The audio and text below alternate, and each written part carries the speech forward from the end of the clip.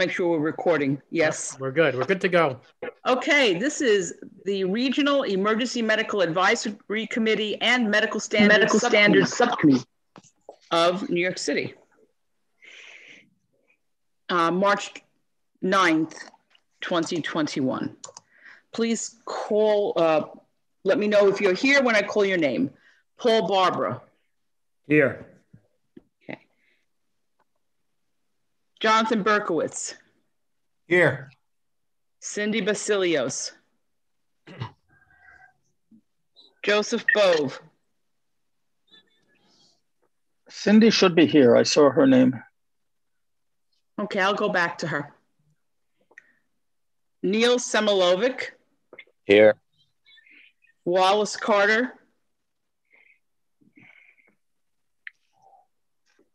Robert Krupe.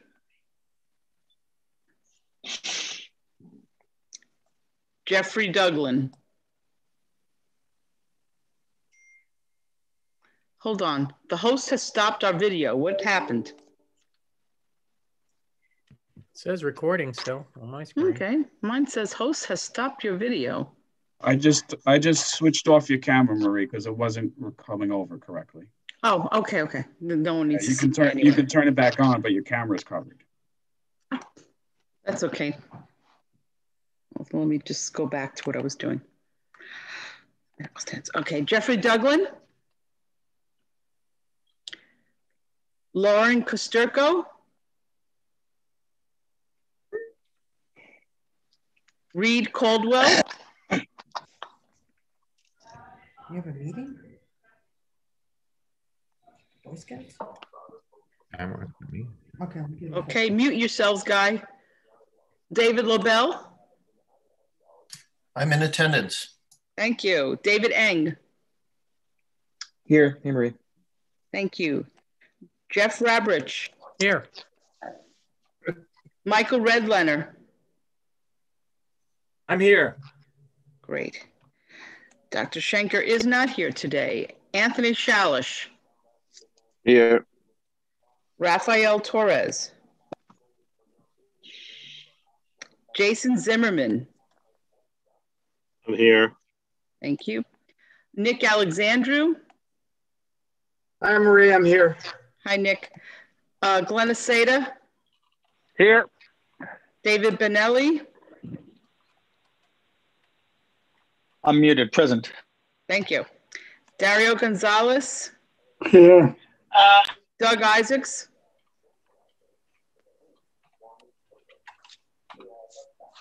Brad Kaufman is not here. Anne Marie Grigenti. Here. Thank you. Kevin Ward. Here. Okay. Grace Casciola. Here. Greater Madeline Fong. Sean Graves.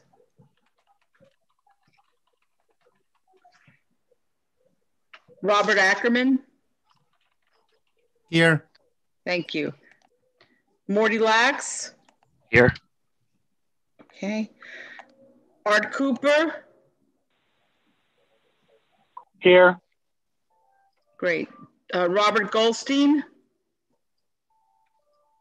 Yadidja Langston. Present. Lewis Marshall. Kevin Munjal. Present. Jessica Van Voorhees.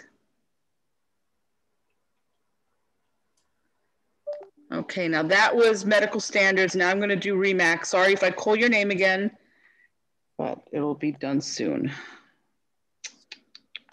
Okay. So this is REMAC. Robert Winchell. Here.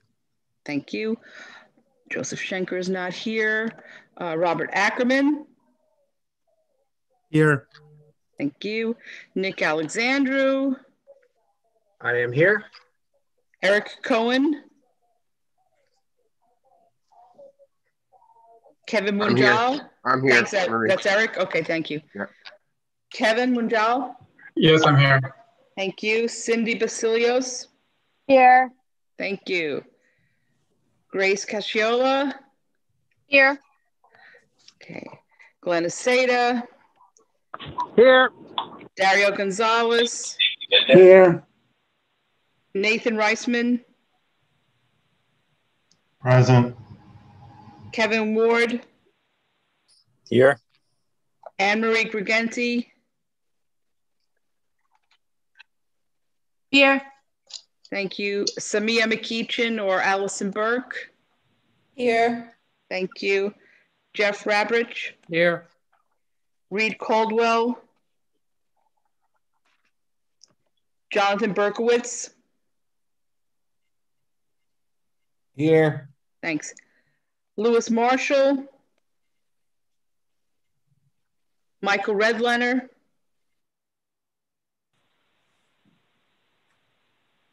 Here a second ago. yeah, that's what I thought. Oh, we'll come back.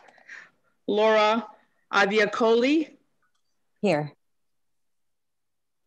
Stu Kessler, Matthew Fink, Wallace Carter,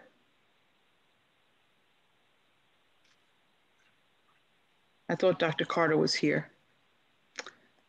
Dominic Battinelli, I am here. thanks, Dom. Thank you. Efren Rendon. Is Efren still part of the organization? Because he hasn't been here in a year. We'll have to figure it out. Peter Wire, Here. Paul Barbara, Present. and David Benelli. In one of these little boxes. Okay. Celia Quinn, Tim Stiles, Present. thanks. Mark Cantor, Here. thank you. Joseph Bove, Sean Graves, Present. Good evening. good evening. Matthew Harris,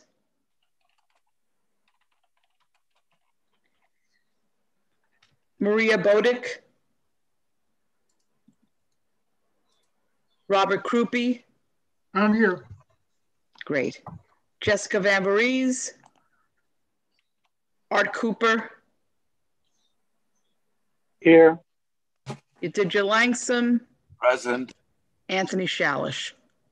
Here. Okay, give me a second so I can Red Leonard's count. here. Red Leonard's here. I'm here for both. Red Leonard's here? Okay, good. Hold on, let me just find you and. Okay, let me just count the docs. 1. It's 1, 2, 3, 4, 6, 7, 8, 9, 10, 11,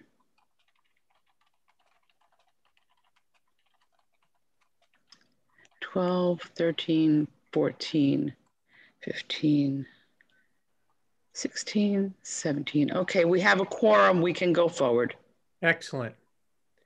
All right. So first item on the agenda is approval of the minutes from the last meeting. This is the joint REMAC medical standard minutes. Everyone is sent out for review. Can I have a motion to approve? Motion. Is there a second? Seconded. Thank you. All in favor? With the reverse. Ask if anyone opposed. Okay. Does anyone have anyone opposed? Seeing none, the minutes are approved. Correspondence report, Marie. There is no correspondence since the last meeting, which is surprising, but there is no correspondence. So that's Excellent. good. Okay. And the executive committee did not meet. So I turn it over to you, Dr. Benelli. Excellent. Can I just ask, is anybody, well, I'm going to call a phone number to see who this person is. I have someone that's 760-705-8888. Anybody recognize that number? No. Okay. 760, what was the rest? 705-8888. I'm just going to make a quick call. So I'm going Sure. silent for a few. All right. Going silent, and Dr. Benelli, the show is yours. Thank you. So seeing that we already went through the motion to approve the minutes and we have no correspondences vote, let's move to the subcommittee reports. I think we'll start with, before that, actually, before we move to the subcommittee reports, we have Dr. Dan Ralston over here. I'm gonna allow Paul Barber to introduce him, and we need to, Joe, we need to give Dr. Ralston the ability to present a couple of slides. I also have his slide deck. If oh, okay, perfect. Whatever Dan, works. Go ahead, Paul. I know, right, Doctor. Before that, Paul, just apologies on behalf of all of us that we kept you so long last time, and we weren't able to listen to your presentation then. So please go ahead. So, Dan is just a great guy. I got to be honest with you. I've worked with him a little bit at North Shore. Dan's an ED doc who gets it when it comes to EMS. And he's been doing a lot of research on cardiac arrest and several conversations we've had offline about bringing ECMO to the area in some form. And Dan is a huge proponent of advancing our system of care. And we're going to initiate an idea on how we can do this and identify stakeholders. And Dan, being a subject matter expert, is going to really just start the discussion about bringing CPR to the New York City area. I would be remiss to start listing his credentials, but this guy is good. And I just want to give the floor to him. So Dan, take it away. Thanks, Paul. Thanks, David. See a lot of familiar faces from St. Luke's, Jeff and Mike, and a lot of people I've met over the past few months working with cardiac arrest stuff within the FDNY and Northwell. So it's great to see everybody, and thanks so much for having me to talk about this. I guess the big talk here is about bringing ECMO and eCPR to New York City. So I work on the American Heart Association's Emergency Cardiovascular Care Committee with one of the big authors on this trial that we're going to discuss from the Lancet that you guys have probably heard a little bit about, but I would just want to go over some of the details a little bit more and bring up some ways that I think this is something that's doable in New York City. Obviously, it's a big systems issue that needs to be figured out in rapid timing. It's the most time-sensitive disease we deal with, but I'll kind of go over some of what they've been doing in Minnesota and see if we can replicate something similar here. So just for those who don't know, so I work in CT ICU, surgical ICU, and the ER. And so we take care of a lot of patients with veno-arterial ECMO. And this essentially involves placing two very large cannulas, although they're getting smaller and smaller as the technology gets better. One goes into the IVC.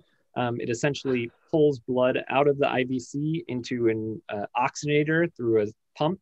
And then it shoots it back through, most commonly, the femoral artery to create retrograde flow into the aorta. And this essentially allows for perfusion of the brain and your heart, your kidneys, all your vital organs while a patient is in cardiac arrest.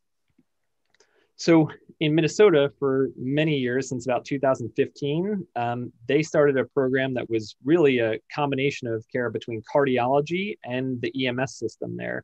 They have 3 separate EMS systems that they coordinated care through. And essentially for a patient who was in out of hospital cardiac arrest, they would do 3 defibrillations. They would put them on a Lucas if they didn't get them back by that point. And they would transport them, and they would actually bypass the ER and go directly to the cardiac catheterization lab. And the results are pretty amazing from what they have. They were showing numbers of about 45% survival for almost 200 patients, and compared to historical controls with about 15% survival. So I think the big deal that happened back in November of last year was they did the first randomized control trial that they published in the Lancet, looking at the use of ECMO for refractory VF, NVT, technically, cardiac arrest. We've actually had Dr. Yiannopoulos come. He just spoke with us last week at our hospital, kind of about their whole program. So it was great to hear and good to, since I didn't get to talk about it last time, I got a little update from him on what's going on. So the inclusion criteria, because I think this is really important for this group, essentially they took patients who were age less than or equal to 75 years old. They had to have out-of-hospital cardiac arrest of a presumed cardiac origin. They had to have initial rhythm of VF or VT. They had to get 3 defibrillations, as I mentioned, without having ROSC. They all got amiodarone 300 milligrams. They had to fit on the Lucas to be transported to the hospital. The estimated time from the scene to the hospital had to be less than 30 minutes. This can be a little confusing because some people think it's the time from arrest to the hospital has to be less than 30 minutes. That's not the case. And their data shows they had times about 45 minutes to get to the hospital. And then they, as I mentioned earlier, they technically bypassed the ER directly to the cath lab. Actually, what they did is they randomized the patient on arrival to the ER to go to either the resuscitation bay or to the cath lab.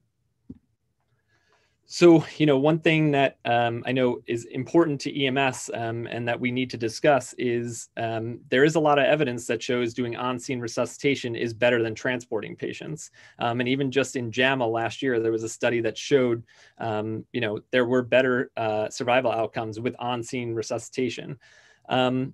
I think one of the issues we have here is I highlighted, for initial shockable rhythm or for PA and asystole, it seems to not matter. They both favored on-scene resuscitation. But as you kind of come down and look at the time of the resuscitation, as that time goes longer and longer, the benefit seems to favor transport. So as you get to 15 minutes, you kind of lose any benefit to on-scene resuscitation. And as it goes longer than that, it really favors intra-arrest transport. And that's why selecting the best patient population to be transported to the hospital, I think is something we need to try to figure out. So the exclusion criteria, so these are patients you don't want to put on ECMO. ECMO is meant for people who are, they have an MI, that they had coronary disease they weren't aware of, they walk around, they're active, and they have a sudden MI that puts them into VF arrest. So it's not meant for DNR patients. It's not meant for nursing home residents or people with terminal cancer. You have to anticoagulate people who are on ECMO. So while there are some cases where people with trauma, go on ECMO, you don't want people who are bleeding, and they excluded people who are drowning or overdoses. And I don't think anyone's going to be able to figure out if someone's allergic to contrast dye in the field. So if you look at their data out of Minnesota, it's actually incredibly impressive. Their EMS system is, and even their bystander CPR rates are really high. Suggests that there is some selection bias in the patients that they selected, but they randomized the patients afterwards. So we could see bystander witnessed was about 73%, 86% in the groups. And then we can see that the bystander CPR rate's really high, above 80% as well. And then as we see, the EMS scene times were about 22 minutes for each, with a transport time of 19 minutes and average time to ED arrival of over 40 minutes. And when you look at the ECMO group versus the standard of care group, really it was remarkable, the difference. They actually stopped this trial early after only enrolling 30 patients because of the benefit. So ECMO had 45% survival, 42%, sorry, I don't remember exactly, but it was much larger than the 6% survival in the standard ACLS group. And they actually had one patient withdraw from the ECMO group because he was awake and he didn't want to be in the trial anymore. So it would have been even higher if he had stayed in. We've been trying a lot to convince our cardiac surgeons at our hospital to do ECMO. And I think the biggest limitation to doing it is that you need a lot of resources in-house 24/7 to be able to do this. It's very expensive to put a patient on an ECMO. Some estimates have it at $300,000 per patient.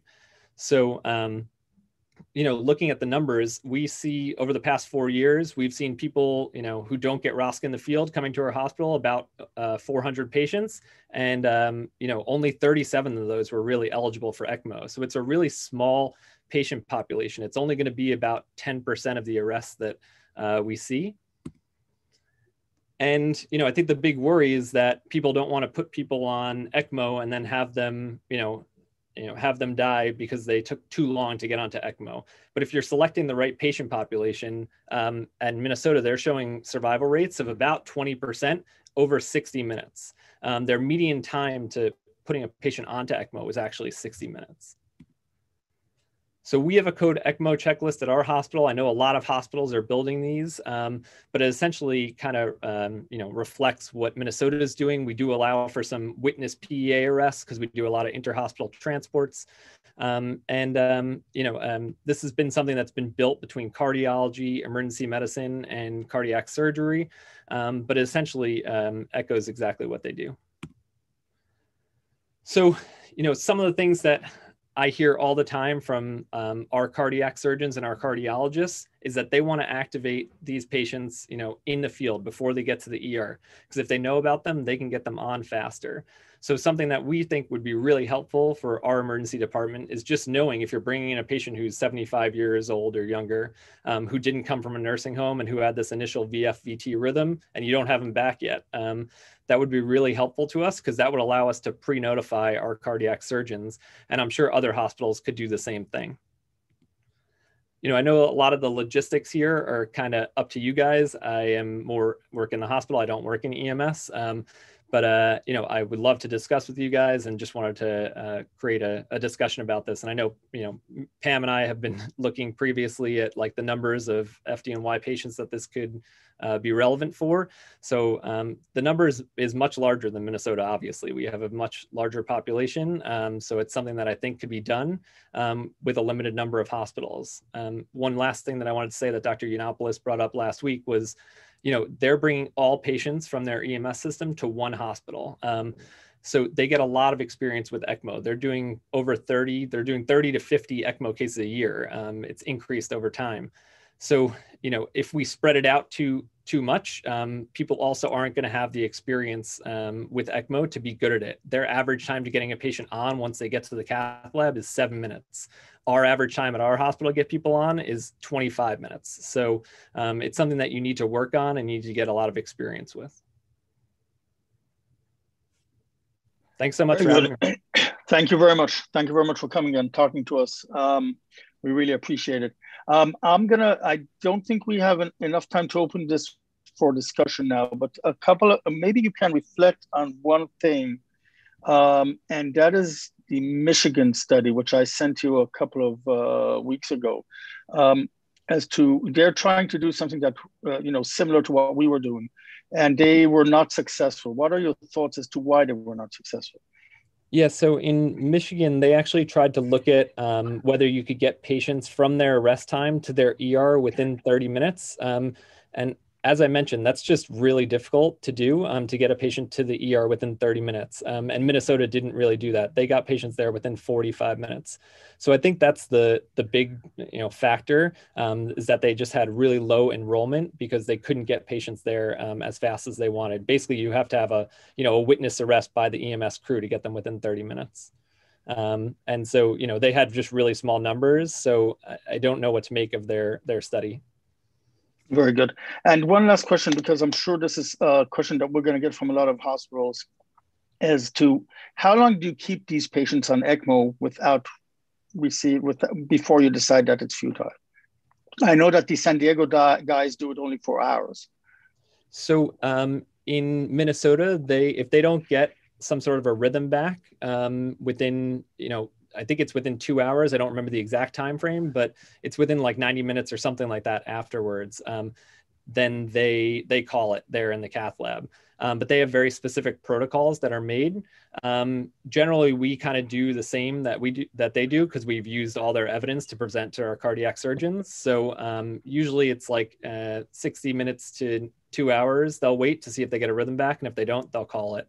But if they get a rhythm back, they'll bring a patient upstairs to the CT ICU, they'll cool them. And the recommendation is not to do any neurologic assessment for 72 hours afterwards. So. Got it.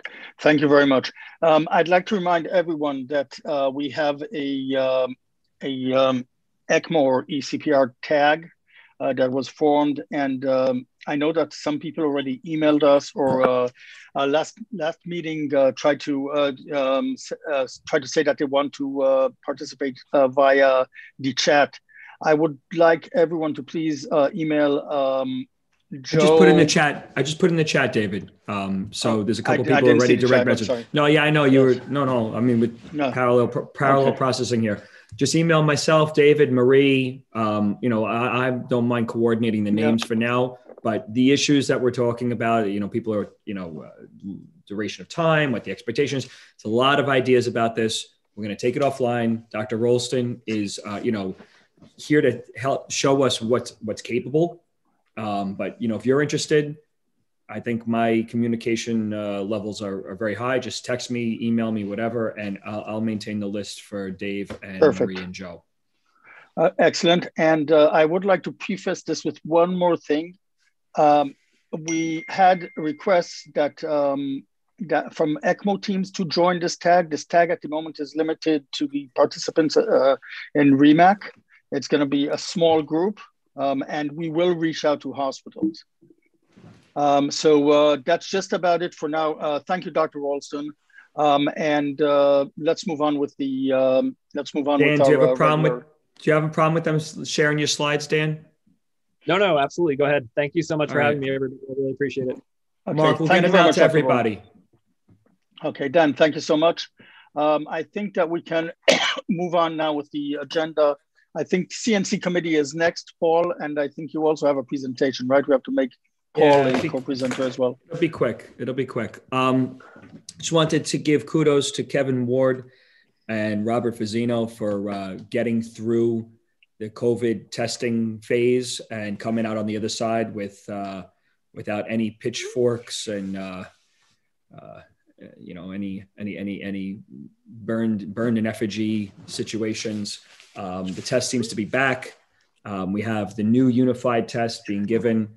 Some preliminary data from that shows the stats are about the same with the pass rates and the high and the low. We still have a 20% failure rate, which on first pass. And the mean and the averages and the highs and lows all look very good. The only problem is it's only about 80 students from a medic basic class. So it's really one agency and one level of test taker. It wasn't any refreshers, which are really the people we catch with the test. So data to come on the test, but the test appears to be revived or, without ECMO, to say the least. The second piece is really a work in progress. And I just wanted to share with you all the new credentialing workflow for medical control. Stu Kessler, I'm going to let him in. So can you guys see my slides? Yes. Okay, cool.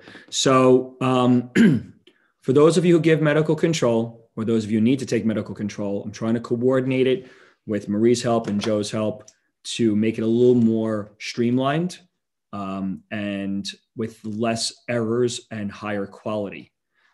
So basically what you see here, I have a couple of online forms through a REMSCO account that are used to track people who actually take a class, okay? The first form, you can use this QR code. I can share this with everybody. It basically asks for demographic information about the candidate who's seeking medical control. And it's stratified by where you're doing your course. Okay, so the location of the course is really key to us linking the candidate to the completion of the card, which does seem to have problems. For those of you who give, we all know, right? We all know it takes months, if not years, right? The medical control facility you're affiliated with, and then it reminds you for your individual documents to be submitted. We can't attach them here because it's not all within the REMSCO email server. But make a long story short, if your name is here, I'm expecting you to be a medical control instructor.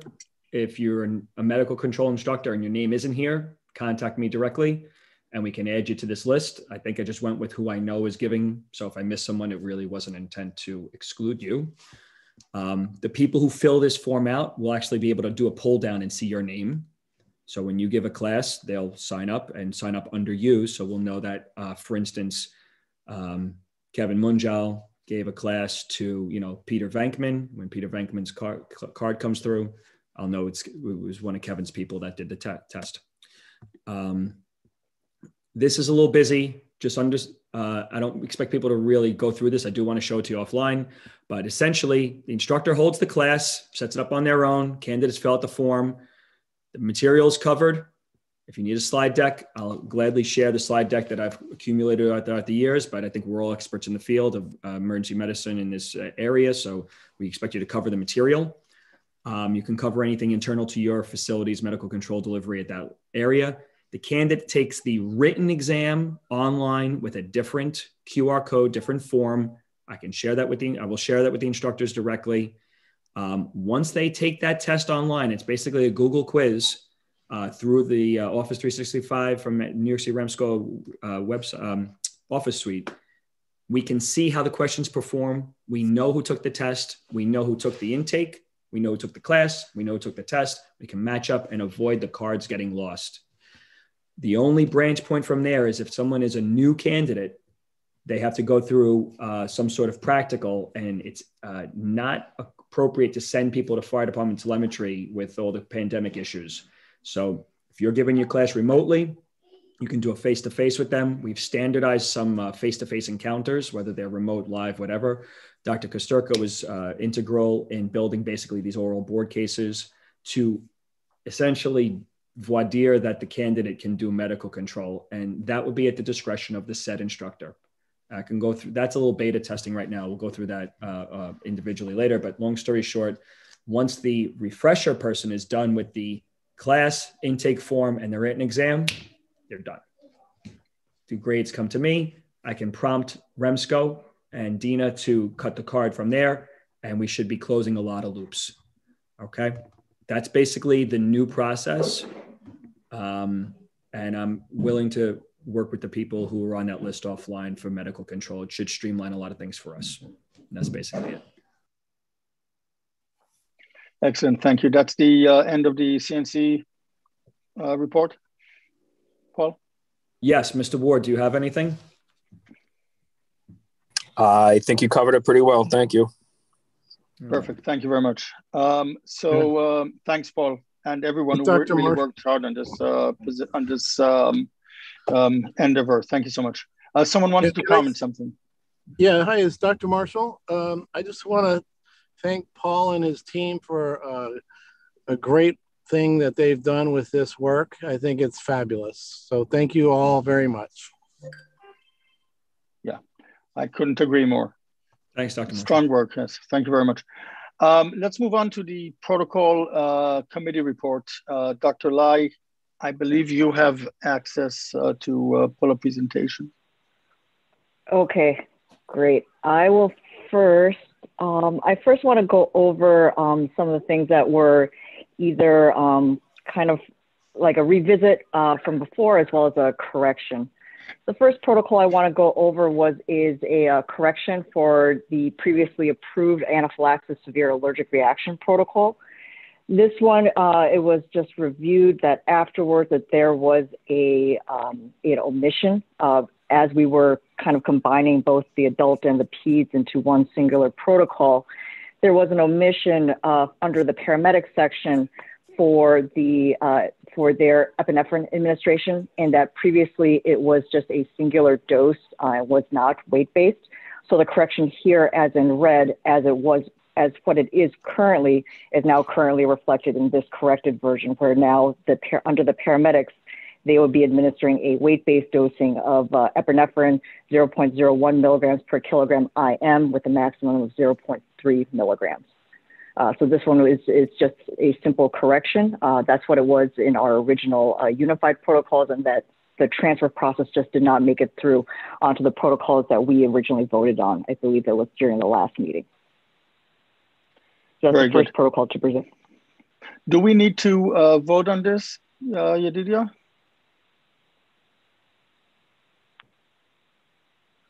Or Yedidia, are you there?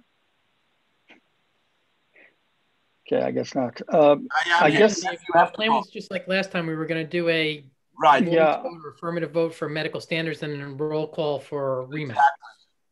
That's very good.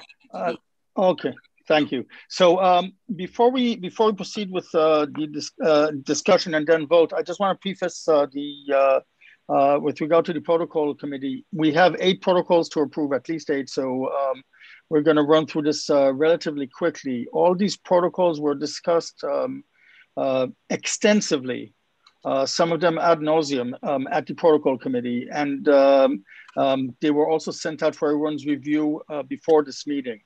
So I'm hoping that everyone had the opportunity to look at these protocols and that we'll be able to make this process as efficient as possible. So any discussion with regard to this change? Okay, hearing not, those members of Medical Standards Committee, is there anyone who has any objections or comments or opposes this protocol? Please let me know. Otherwise, we will take this as a in favor vote from the Medical Standards Committee to be moved forward as second in motion to REMAC. So is there anyone who has any objections or abstains or wants to change anything? Okay, hearing not, Marie, I believe that we can move forward with a roll call for REMAC to approve this protocol. Okay, let me pull up the paperwork. Okay.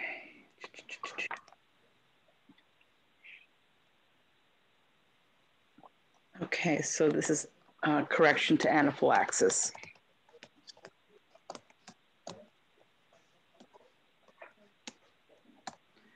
Okay, so I'm going to call names of only REMAC members and REMAC physicians.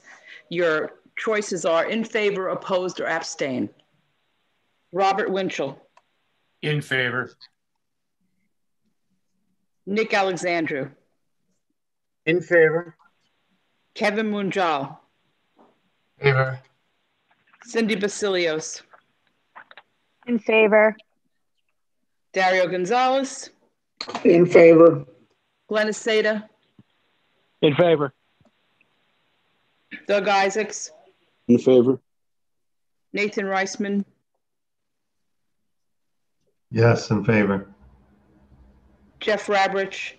In favor. Reed Caldwell. In favor. Lewis Marshall. In favor. Michael Redlener. Favor. Wallace Carter. In favor. Stuart Kessler. In favor. And present. Yeah, I saw that. Peter Wire. Yes. Paul Barbara. In favor. David Benelli. Yes. Tim Stiles. In favor. Thanks. Mark Cantor. In favor.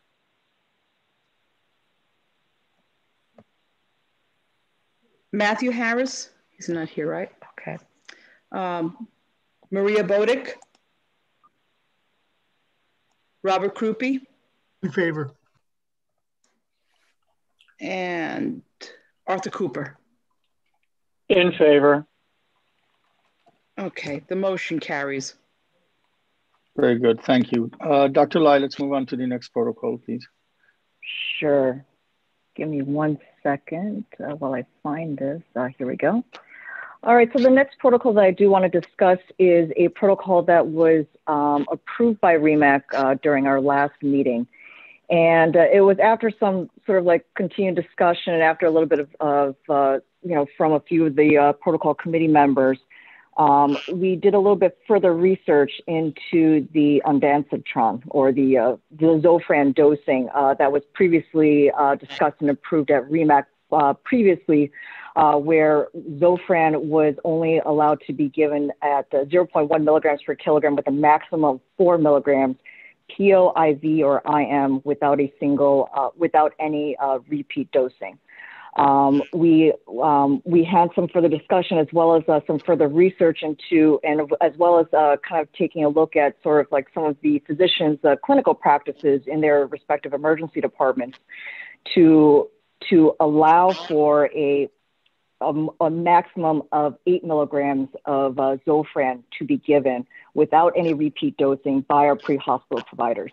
this is consistent with the total milligram dosing that is currently allowed for in our unified protocols, as well as in the state collaborative protocols, and is a little bit more in line with many of our own clinical practices in the emergency department. So it is coming forward to REMAC and medical standards for the change, as you can see in red on my screen, so that it will be for patients greater than or equal to 6 months of age with severe nausea and or vomiting to be allowed to administer Zofran 0.1 milligrams per kilogram, maximum of 8 milligrams, PO, IV, or IM. And plus there's an additional advantage over here that it's weight-based dosing and it is unified for both pediatric and adults. Any discussion with regard to this protocol? Okay, hearing none. Is there anyone on the medical standards committee who opposes or abstains or wants to make any changes on this protocol? Okay, hearing not, Marie, this protocol is being moved to REMAC as a second in motion for approval. We need to do a roll call, unless someone on REMAC wants to do any discussion with regard to this protocol as well. Okay, hearing not, let's just do a roll call. Okay.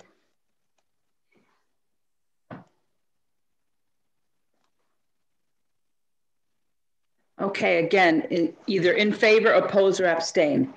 Dr. Winchell? In favor. Nick Alexandru? In favor. Kevin Munjal? In favor. Cindy Basilios? In favor. Dario Gonzalez? In favor. Glennis Seda? In favor. Doug Isaacs? In favor. Nathan Reisman? In favor. Reisman, I'm sorry. I just need to write down Rice. Okay. Jeffrey Rabrich? In favor, Rabrich. Rabrich. Man, after all these years, you guys are giving me all these problems. Hold on. And yours is pronounced Rabrich. Ray. Yes, like there's a Y there. Okay. Reed Caldwell. In favor. Lewis Marshall. In favor. Michael Redlener. Perfect, Marie. In favor. Yeah, I love your name. Wallace Carter. In favor. Another great name. Thank you. Stuart Kessler. I'm sorry, is Laura here tonight? Yes, Marie, hi. Hi, I'm sorry. No problem, in favor. Thank you. Okay. Peter Wire. In favor. Paul Barbara. In favor, Barbara. I'm kidding. It's not. It's Barbara. I'm going to come get you. You live on Staten Island. David Ben Ellie. Affirmative. Gosh. Tim Stiles. In favor. Mark Cantor. In favor. Thanks. Robert Krupe. In favor. Arthur Cooper. In favor. Thank you. It's unanimously approved. Excellent. Thank you very much. So let's move on to the next protocol, Dr. Lai. Great. The next protocol that we have up is going to be our excited delirium protocol. There were a few changes that were made from this when compared to our current unified protocols that I'll hopefully be able to highlight here for you guys, but hopefully you have all had the chance to review this protocol. There was just some wordsmithing that was changed for the CFR level, but otherwise for the most part, this has remained the same for here. The EMT section, again, nothing too radical that has changed in the EMT section. I'm sorry, for the one thing that we do want to emphasize though, that this has been changed now to just to be a adult protocol that you'll see like on the top heading. And then for the rest of the protocols, you'll see how we address this issue with potential for pediatric patients that we have discussed with Matt Harris that I will get to once we get to that section. So you'll see now, a lot of this is to kind of address like some of the issues that we have with the current protocols with sort of the chemical sedation and some of those issues that were kind of highlighted from before that we had to change some of the current wording of our protocol.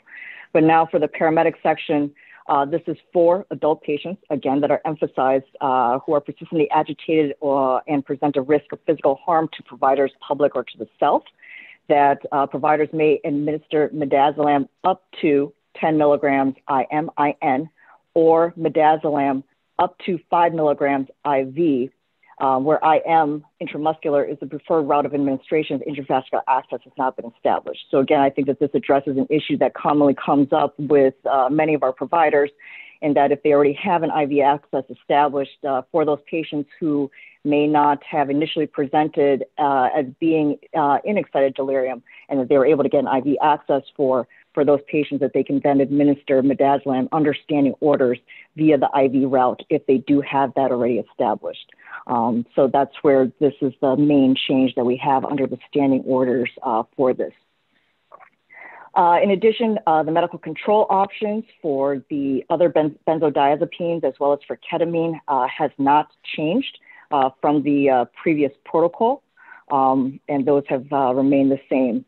In terms of the issue for the potential for pediatric patients, I know that Matt Harris is not on the line here, but we did have a discussion about this during the protocol committee meeting, where he was able to bring up to us that for pediatric patients, this is a very rare instance for pediatric patients to be truly have excited delirium, and therefore to really kind of truly fall under these protocols. So for those instances where we do have for the rare occasions that our providers are going to be dealing with a pediatric patient with excited delirium, we would just recommend that they would then contact online medical control for dosing for that as needed for those very rare instances again. But I think that this kind of helps us with sort of a potential safety issue that I think a lot of us may feel uncomfortable with when dealing with pediatric patients and giving benzodiazepines or ketamine to these patients without any sort of contact with a physician or the medical control. Under the key points and considerations, we've also added language in here that is going to be consistent with the state that for our providers to consider monitoring the patient using non-invasive capnography if available whenever they're using any of the above medications that causes sedative properties for it. But otherwise, the other key points and considerations are ones that have been in here since the current protocol. Excellent. Any discussion with regard to this protocol? Yeah, this is Nick. I just wanted to clarify something on the paramedics dosing over here. So the way it reads, we're leaving it up to the discretion of the paramedics up to how much they want to give, up to a maximum of 10 of Versed or 5 IV of Versed. So I just want to clarify that this is we're leaving the discretion up to the paramedic. It's no longer a standard dose. Yes, that's correct, Nick. So that was the intent of this protocol, because there were many people on the protocol committee that had voiced the potential safety issue for a lot of these patients. Because, I mean, we have to admit that, it is very difficult a lot of times to truly be able to, if you will, kind of like diagnose that this patient is truly an excited delirium, versus we all know that those patients where we have like an elderly patient who is just severely agitated, that a provider might feel that it would be falling under these protocols. So this is sort of as a safety net, if we will, so that we'll have that. It'll be up to the discretion of the provider to give up to 10 milligrams or up to 5 milligrams IV to try and help with a lot of that discussion that happened during the protocol committee. And I think there's also like a lot of discussion that was previously in this during this REMAC meetings as well before in the past. No, that's fine. I just want to make sure, because we have been tracking how the administrations have been going, and there have been many errors in the administration not being given the correct way. So I just want to clarify that this is a discretionary call on the paramedic side. That's all. Excellent. Pam? Any further? I'm sorry. Yeah, Any further it's discussion? Dario. I'm sorry, it's Yes, Dario. Dario. Pam? Sure. I saw that we had the CFRs assisting the police if necessary. Did we talk anything about position relative like the prone position? Yeah, so thanks for bringing that up, Darius. That we actually have that in the key points section right here, that patient must not be transported in a prone or face down position. Perfect, thank you. I'm trying to catch it, but I missed it. Thank you very much. No problem. Excellent. Can I have a quick question? Hello. Hello. Yes, Kevin. Yes, Kevin, go ahead. Just a quick question from the protocol committee. Is the interpretation of the general sense that if they were to choose a dose of, let's say, 5 milligrams of midazolam, that they would need to call for med control for a second dose, so that they have the discretion to give up to 10, and if they wanted to make it in increments, they have that discretion as well? I think for here, the intent is that it may be able to administer up to whatever the maximum dose is. And it is going to be there is an or that we can make that a little bit bigger so that we can emphasize that it's going to be either midazolam 10 milligrams IM, or midazolam up to 5 milligrams IV. Anything further? Anyone else? Yes. Tony Challenge. 1 second. Yes, Dr. Challenge, go ahead. It's hard for me to see. She wants to clean up the... Guys, whoever's not talking, please mute. Okay, thank you. Dr. Shalish. Yeah, under the key points, being that there's multiple online control facilities and multiple docs, and it'd be a rare instance for the peds, I think that's more reason to put a range in there instead of just key points. Pediatric patients who are persistently agitated, just some kind of range of because we want to limit the variance and outliers. And since this is rare to begin with, and there's multiple sites, I think we should put a range in. I feel more comfortable with a range, especially in sedating children. So again, like that, so I think that the intent from the protocol committee was that they'll be already in discussion with, for those rare instances, just as you said, they'll be in discussion with the physician, so that the physician will be able to then guide, weight-based dosing or whatever that physician would deem to be appropriate for that specific situation for the age, as well as like the weight of that child. I meant to decrease the variance for the doctor. I'm not to decrease the variance for the doctor. Since it's a rare occurrence and there's multiple doctors on multiple sites, that's all the more reason I would think to put it for safety issues to put a range for the pediatric patients for that. Dose, though. I'm sorry, Jeff. I say I'm not sure a physician on the other end, the protocol is what they would use to determine their dosing for peds, right? It's a physician decision we're talking about. I mean, it really is doctor dependent. We did discuss this with Dr. Harris, and he was comfortable with this wording, and he's an PGM doctor. Looks like Paul has his hand raised. And yeah, I mean, the way I read it, it's almost like this is like a softly written discretionary order. I mean, it's a rare situation. It's definitely going to be something that writing something down might actually create harm. And we should leave this as an ad hoc, make a good medical decision in the situation decision.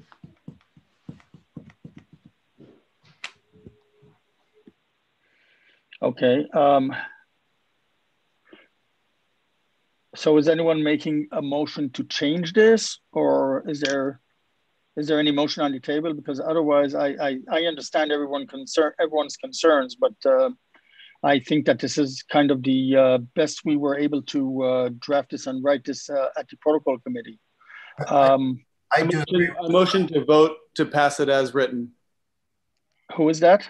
Reed Caldwell. I motion to vote as written. Second. Okay.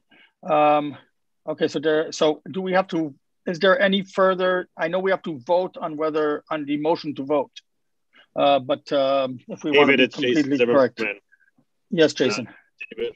So before you go on the motion, although a motion's made, for further discussion, as I think Mike or Kevin just brought up, if you have the discretion to give a multiple dose of a benzo under a sort of standing order, does there have to be a key point or an education to how long you should wait in between the frequency of those two doses? Or are we allowing the medic to give 4 milligrams and then 3 minutes later, when the patient's not sedated, give another 6 milligrams because it's up to 10? Well, I think that's a good question. And that's a training issue more than anything, Jason. You know, to understand that you should not expect something to change within 3 minutes, right? Yeah, but that's unfortunately the reality of all the medical controls are for medical control options are, I gave 10 of Versed IM 60 seconds ago, and the patient's still trying to hit the cop. What do I do? Yeah, but I think this is what the intent was from the beginning. I mean, this is what we brought up, let's say, before it was a standard dose period, and then you had to call medical control or for a discretionary order. Now you're allowing that discretion on the lower level because that's where a lot of errors were. A lot of people were administering a lower dose as a precautionary measure. So now we're allowing up to that 10 milligrams or that 5 milligrams IV. And I think what would clarify it a little bit more, perhaps, is just highlighting up to on both of these statements, up to 10 milligrams or up to 5 milligrams might be helpful in distinguishing this. But we're not giving more than we were giving before. I know, but I'm afraid of two things. I'm afraid that one, maybe a medic who's uncomfortable with the administration of a benzo will want to give 2 milligrams, and then the patient, of course, is not sedated, and then give another 2 milligrams, and we're 10 minutes in, and the patient's still at present harm to themselves and others.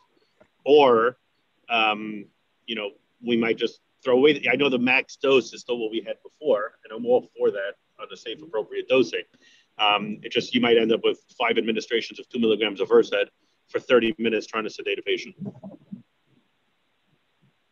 You said 30 milligrams? No, 30 minutes. 30 minutes. 30 minutes. Yeah, I mean that's the flip side of this way, but right. I don't think that we would encounter that. I mean, okay, I think that's right. Yeah. So the education and training would be: listen, it is titratable, and you don't have to go to the max dose, but use the most appropriate weight-based dose for the appropriate situation. Is going to be a very key clinical education point. I agree. Dr. Lobel, you have your hand up. I don't know if you see them. Dave Lobel and Paul have their hands. Yeah, I mean, I kind of feel like I agree with Dr. Shalish in terms of one of the things that we kind of had wanted to do in revising the protocols was to use milligram per kilogram dosing, and we don't have that here. So in terms of like getting that situation where what we've set up here is that this is not a medical control option. This is a discretionary order because we don't have a specific dose in place. And that really leaves our pediatric population either getting docs, and there's a lot of docs at a lot of facilities who are scratching their head saying, what's the pediatric dose? You know, either we're going to delay care because somebody's going to say, oh, somebody run over to the peds ER and ask them what we should do. Or they're going to say, well, I usually use 2 milligrams, but, you know, how big's the kid? And, you know, I think it would be good to have some guidelines or a reference for pediatric dosing for these medications, even if it's in the appendices or something. And just with regard to, you know, how people dose things, you know, my experience with, you know, picking up this phone this many times, or actually listening to other people pick up the phone because I review all the calls, is that the medics, judging on how violent the patient is, decide already in their head what they're going to do. And as they're administering the first dose of midazolam, they're already on the phone calling for the next dose because they don't think the 10 is going to be enough. So, you know, definitely there's going to be a little bit of that. But my main concern with the protocol as it stands is just to have some guidelines for pediatric dosing, mostly because, like I think we've all pretty much expressed, it's a rare event. I can't remember my last pediatric shift, and I don't have pediatric benzo dosing on the top of my head. Somebody's on the phone asking for an order. That's not really a great time for me to be looking through my references to try and find out what dose of a benzo I want to give to a child. Understood. So there are 3 more people that have their hands raised, and that's Paul, Barbara, and Reed. And afterwards, I think we have to vote on this motion that's on the table to vote for this as is. So go ahead, Dr. Barber. So Matt Harris is here if he wants to weigh in, but if it has this much consternation, maybe we should just take it back to protocol. I agree. Let's just hear what Matt Harris has to say. Dr. Harris? My apologies. I didn't get an invite for the meeting. I missed the last few minutes. If you want to review for me what you guys went over, I'm trying to pick up. The concern is with regard to the key points and the some people feel that there needs to be pediatric, some sort of range or reference to pediatric dosing for pediatric excited delirium patients. Using ketamine exclusively or using what medications? No. That's a very good. That's a very good question. We have options over here: ketamine, midazolam, whether diazepam, ketamine or benzos. I'm not sure that our average online medical control physician has pediatric dosing for any of those meds right off the top of their head. Correct. So, you know, I think the issue, let me just step away for a second. I think the issue of excited delirium in children is really broken into two groups, right? It's excited delirium in young kids, which is almost never encountered. And then it's adolescents who you basically treat as adults, right? And I think the dosing for, you know, some angry 15-year-old is going to be the same as the dosing for adults. I think if it's okay with you guys, I'm going to have to go back and give you a better evidence-based answer. I apologize. I wasn't aware we were discussing this today. But I can come back to this group with a better evidence-based answer. Okay, so I think in view of this, perhaps you should, I know that there's a motion to vote. Let's just go through the Roberts rules, and there's a motion to vote as is on the on this protocol, to vote it as is. Afterwards, we can vote on a motion to send us back to protocol. No, the other way around. The other way around. If you want to send it back to protocol, that goes first. Someone says, I wish to refer this back to committee. That vote goes now. Once you vote to accept the protocol, it's done. There's nothing to send back to anybody. Very Move good. to table. Move to table. Okay, is there a second? Second.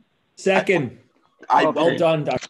If I may correct Dr. Cooper, I believe he is moving to send it back to the committee.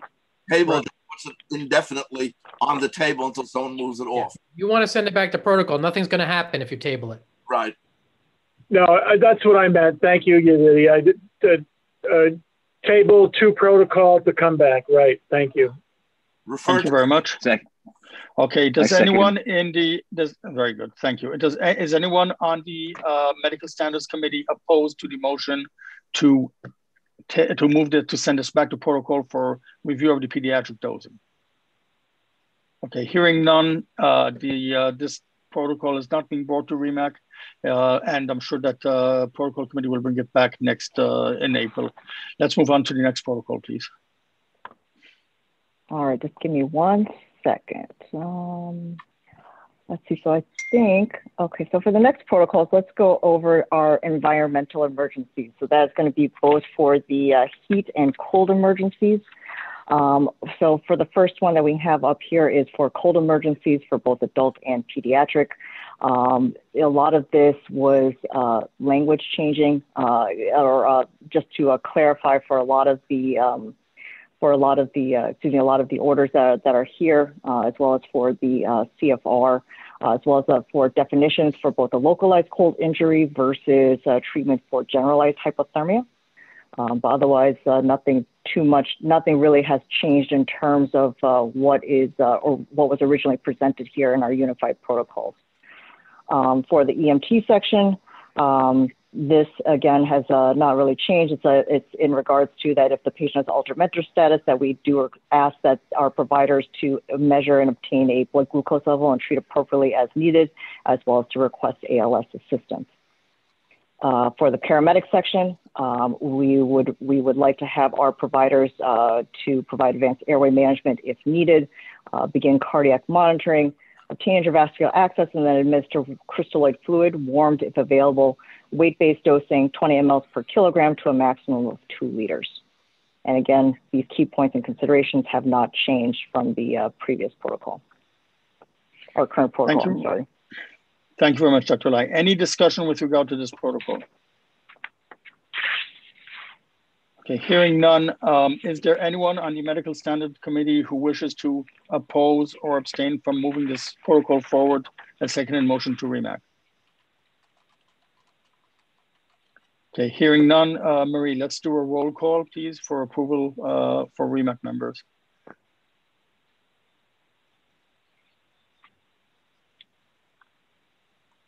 Marie?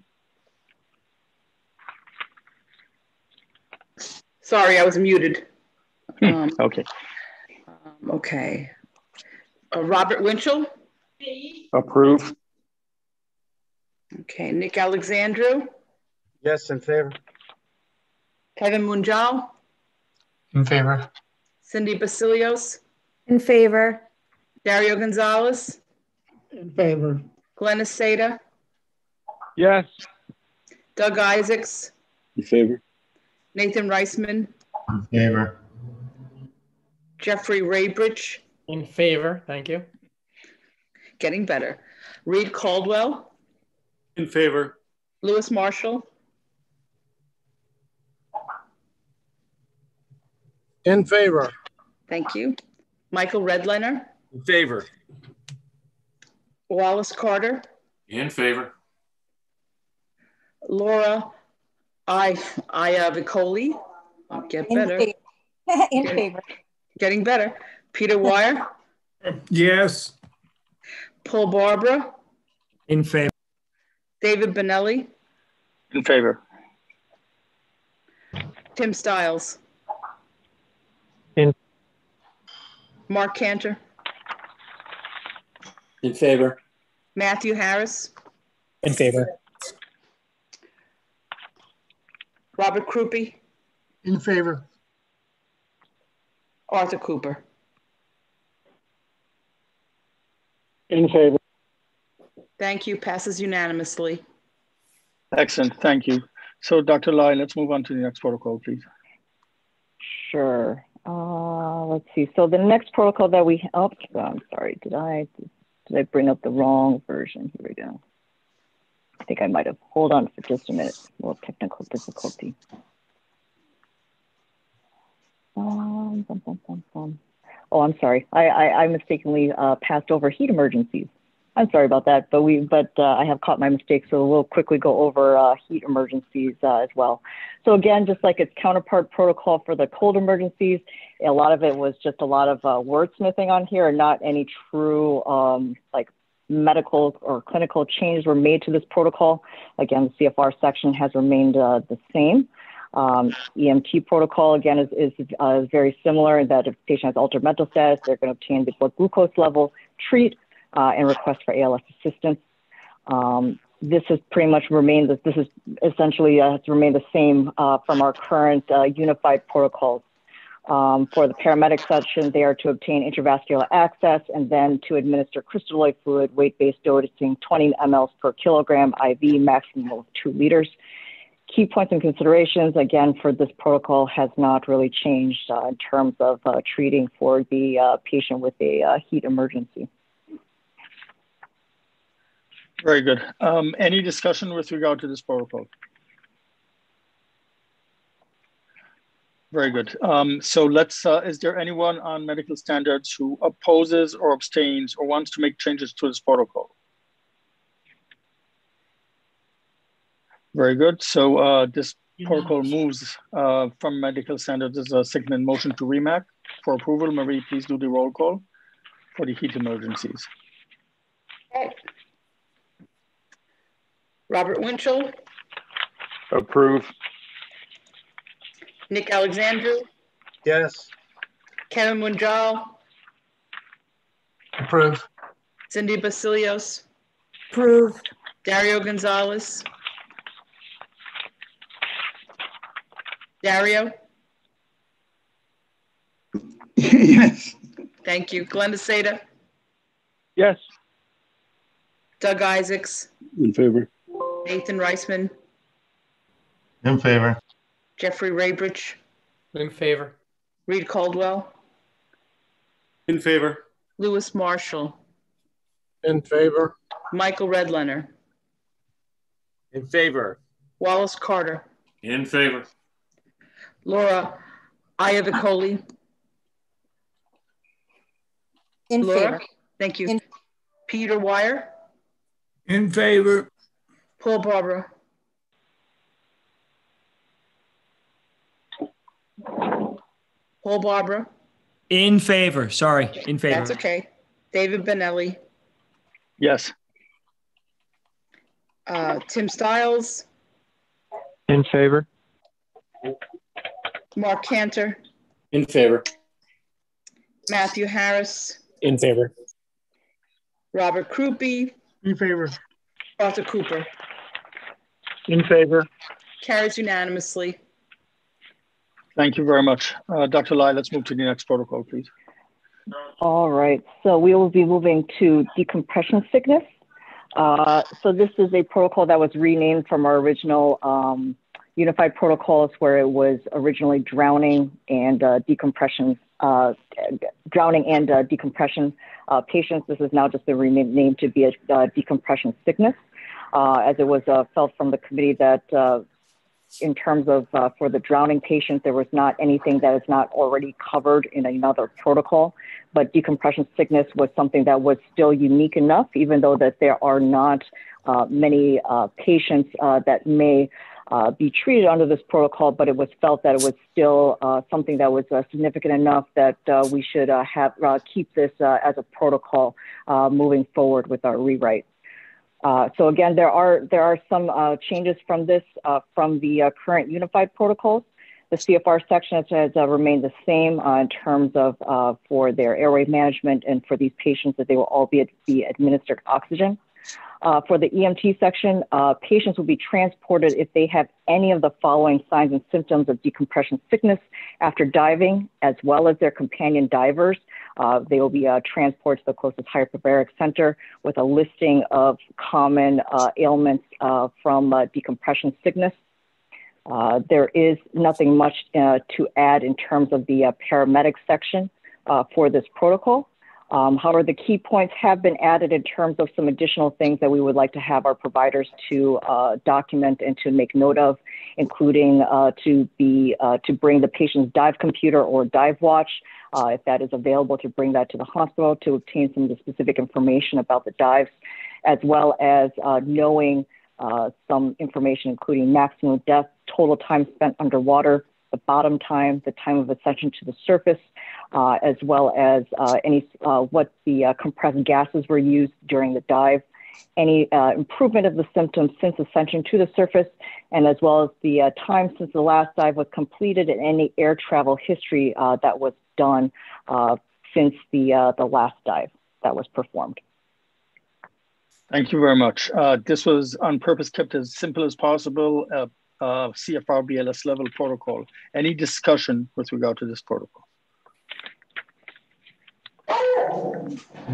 Somebody has something to say. Hearing none other than the board.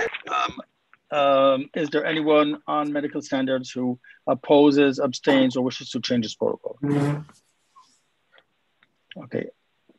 So this protocol moves a second motion to REMAC. Marie, please do a roll. Any discussion from anyone from REMAC? Otherwise, let's do a roll call, please, Marie, for decompression sickness.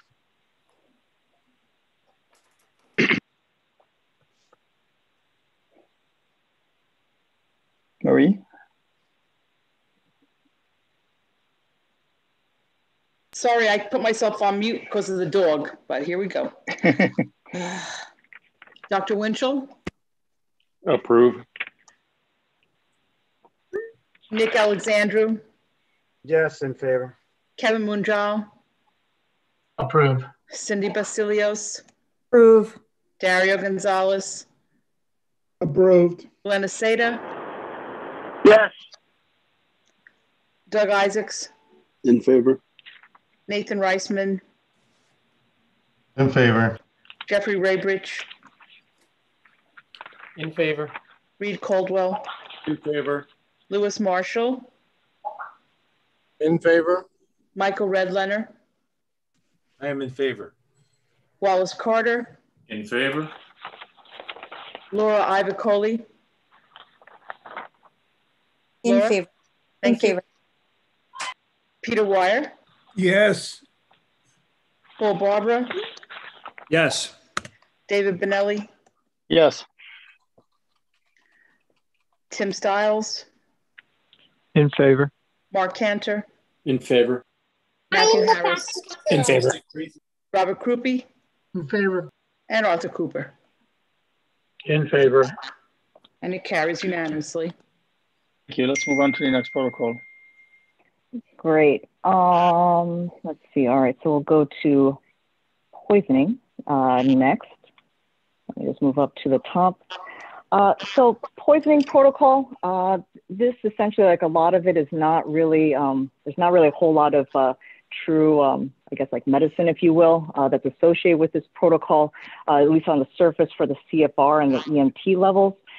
We will get to like some changes that were there in terms of plans shifting of some of the medical control options versus standing orders for the paramedic section that we'll get to in just a second. In terms of for the changes that were made to the CFR level, these, if the first few points have all remained the same, we do have a reference that if the patient has a suspected opiate overdose, they would be treating appropriately as needed under the overdose protocol that we will discuss right after this.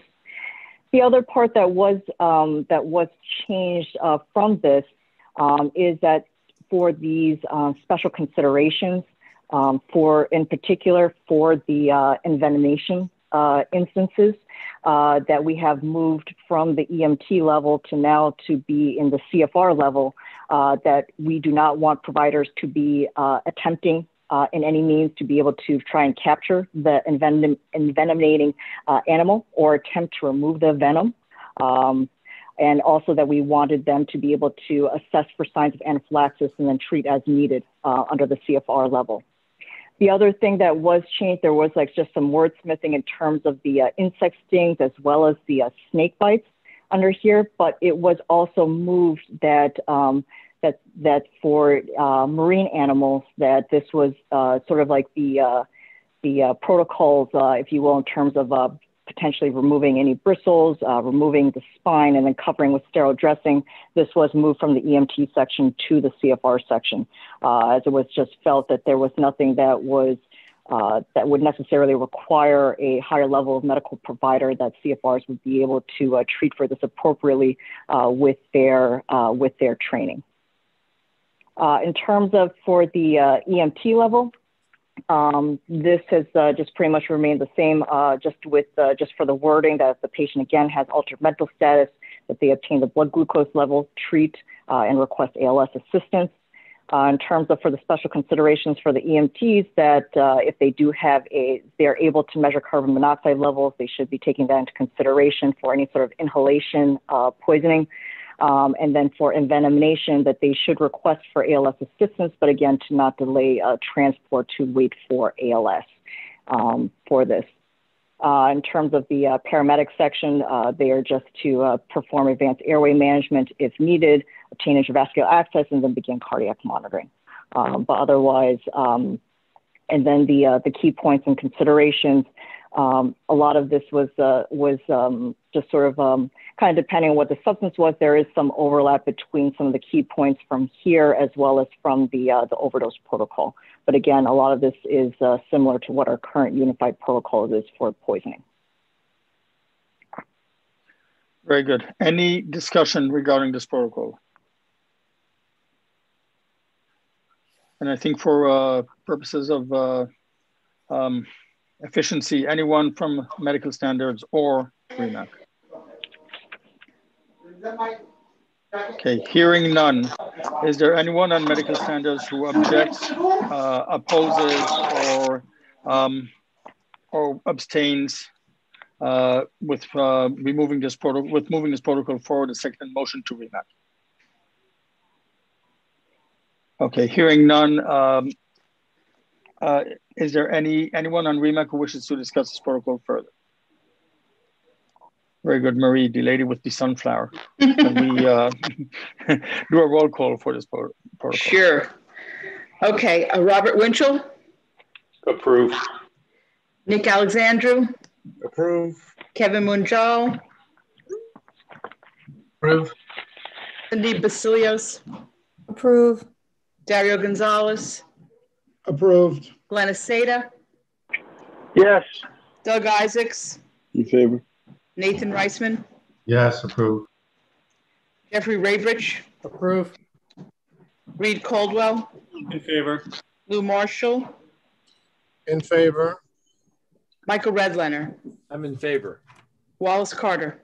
In favor. Laura Ivacoli. In favor. Peter Wire. Yes. Paul Barbara. In favor. David Benelli. In favor. Tim Stiles. In favor. Mark Cantor. In favor. Matthew Harris. Matthew Harris. In favor. Robert Krupe. In favor. And Arthur Cooper.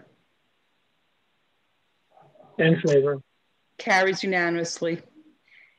Very good. Thank you. Dr. Lai, the next protocol. All right, We're getting great. there. Only 3 more left. So the next one is going to be the overdose protocol. So again, this is a adult and pediatric protocol. So again, nothing was essentially changed in terms of like the dosing for the naloxone, but it's just with a slightly different format with the adult and the pediatrics into the one protocol here. So again, for our CFRs, they are to provide airway management, appropriate oxygen, and then to administer the naloxone for the adult as well as then for the pediatric, same dosing as what was in our current protocols. So for the EMT section, so again, we do request them that they obtain a blood glucose level and treat, and then if they are also under the assumption that the patient is opioid overdose is suspected, and the patient is still symptomatic, that we want them to be administering naloxone again. One thing that I do want to mention, though, that is a change from the protocol is just quickly, just as a reminder to myself, that the wording has changed that right now in terms of patients to fit the criteria to be given naloxone, we have removed the respiratory rate of less than 10 because there was some discussion that a lot of times it would just be patients who are going to be symptomatic who do have inadequate respiratory rate, that these patients, and with a high suspicion of having an opioid overdose, that they should fall under these protocols. So the wording is for that if the opioid overdose is suspected and the patient's respiratory rate is inadequate, that they would be administering the naloxone. For the paramedic section, they are able to titrate the naloxone, that they have titrate the naloxone up to the 4 milligrams IV IM in 0.5 milligram increments. That has not changed. That again for the adult, and then also to titrate the naloxone dosing for the pediatrics as well, depending on the age for the maximum dosing. We have included on here understanding orders that for symptomatic patients with a suspected cardiac medication overdose, that they should be treating accordingly as needed. So this again will be referring to any of our dysrhythmia protocols if they need to, that they will be kind of falling under those protocols for patients with their symptomatic and then who have a suspected cardiac medication overdose. There are some specific overdoses that we want to address that is consistent with current state as well as our unified protocols that are falling under medical control options, as it was kind of thought that it would benefit providers to discuss some of these treatments with a physician prior to giving them, just to get a little bit more of a higher level discussion for some of these symptoms that they might be experiencing with the patients that they are treating. So for some of those, so for dystonic reactions, patients will be able to administer diphenylhydramine or Benadryl. If they are suspected of having any sort of QTC prolongation from antidepressant medications, they are able to administer sodium bicarbonate. And then again, for any sort of simple mimetic overdose, so that would be including cocaine as well as any amphetamines, that they are given weight-based options for benzodiazepines on here. And we have the range of the benzodiazepines that are listed here. Again, otherwise, in terms of like for the key points and considerations, that we do request that providers to be able to document and name the substance, the amount taken, and the time of duration of the exposure, as well as to be able to try and obtain information from the product container label, or if possible, to bring that product in a container with the patient to the hospital. And again, it's sort of spelled out here that the CFRs and EMTs may administer a maximum of 2 naloxone doses as described in their respective protocol sections. And then again, with the titratable dose for the paramedics up to the age-appropriate dosing on here. And then we have also still kept here that from our current unified protocols in terms of the use of the 4 milligram naloxone spray, that can take the place of the naloxone dosing in these protocols. And that has just been a remnant from our current protocols, as this is still very widely used by some providers. So. Hey, very good. Any discussion with regard to this protocol? David, I have a question on this. Just, Sure. Is there any chance or any reasoning why Benadryl has to be a medical control option for dystonic reactions and not standard order, let's say, under the paramedics? It's fairly benign. You know, the description is going to be what it is to the doctor. So I don't see why diphenhydramine has to be a medical control option. Just asking. Can I answer? Yes, go ahead. I think it's because of concern for like a stroke-like syndrome, and it could be a high-grade miss if we assume it's what it is. It's almost like a checkpoint. It's a good point. I mean, dystonic reaction is really a diagnosis of exclusion in an ambulance. I mean, you know, someone has a rapid change in motor function in their face. The first thing we should be thinking about is not who gave them Reglan. So if it becomes something that comes up, we should be able to arm the paramedic with the ability to take care of the patient, but it is worth running it past someone, in my opinion. Once it's a dystonic reaction, it's no joke. Absolutely put the power in their hands. But I think it's a situation that has a high grade miss possibilities. Any further discussion? I think if you just give Benadryl and it takes care of the dystonic reaction, then you know, I think you can exclude stroke at that point. But if it sounds like it might be a stroke, we still got to evaluate it. But you know, stroke's not going to get better with Benadryl. But would you want someone with a stroke getting a therapeutic investigation with Benadryl first to see how long it takes to get them better? No, I think that should be. I think that should be part of the evaluation. I don't think we should be waiting one way or another. But we have, you know, very, very common situations where it's a dystonic reaction, especially from suspected antiemetic, antipsychotic, or antidepressant medications is listed. So it's giving you a pretty clear-cut reasoning why they may have a dystonic reaction. Yeah, I think just to reemphasize just what Paul had said, I think that we just do not want to, I'm sorry, David, but I just think that we just do not want to delay any reason for that patient to potentially be transported to a, stroke center, to an appropriate stroke center, kind of waiting to see like if the Benadryl is going to solve like their motor function or not due to a potential dystonic reaction. I think that just having like that safety measure, just discussing it over with the physician, I don't think it necessarily puts any harm for our providers by having this as just as a safety measure there.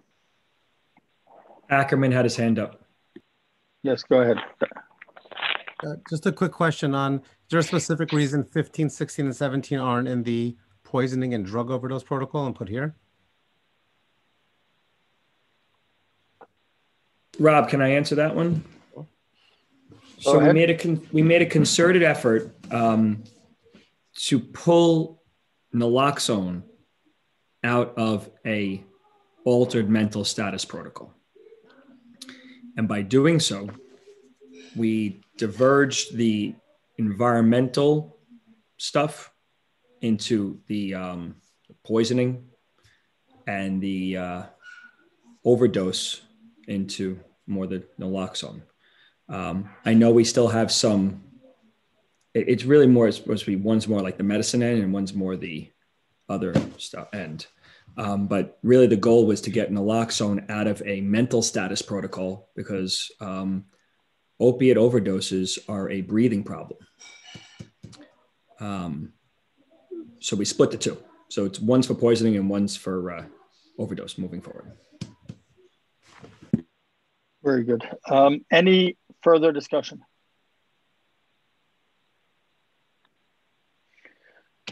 Okay, hearing none. Is there anyone on medical standards who objects, opposes, or abstains from moving this protocol as is, as seconded motion to REMAC for approval? Okay, hearing none. Is there anyone on REMAC who has any objections or wants to discuss this protocol? Very good, Marie. Let's move with the roll call for this protocol, please. Okay. Dr. Winchell? Approved. Nick Alexandru? Yes. Kevin Munjal? Approved. Cindy Basilios? Approved. Dario Gonzalez? Approved. Lenis Seda?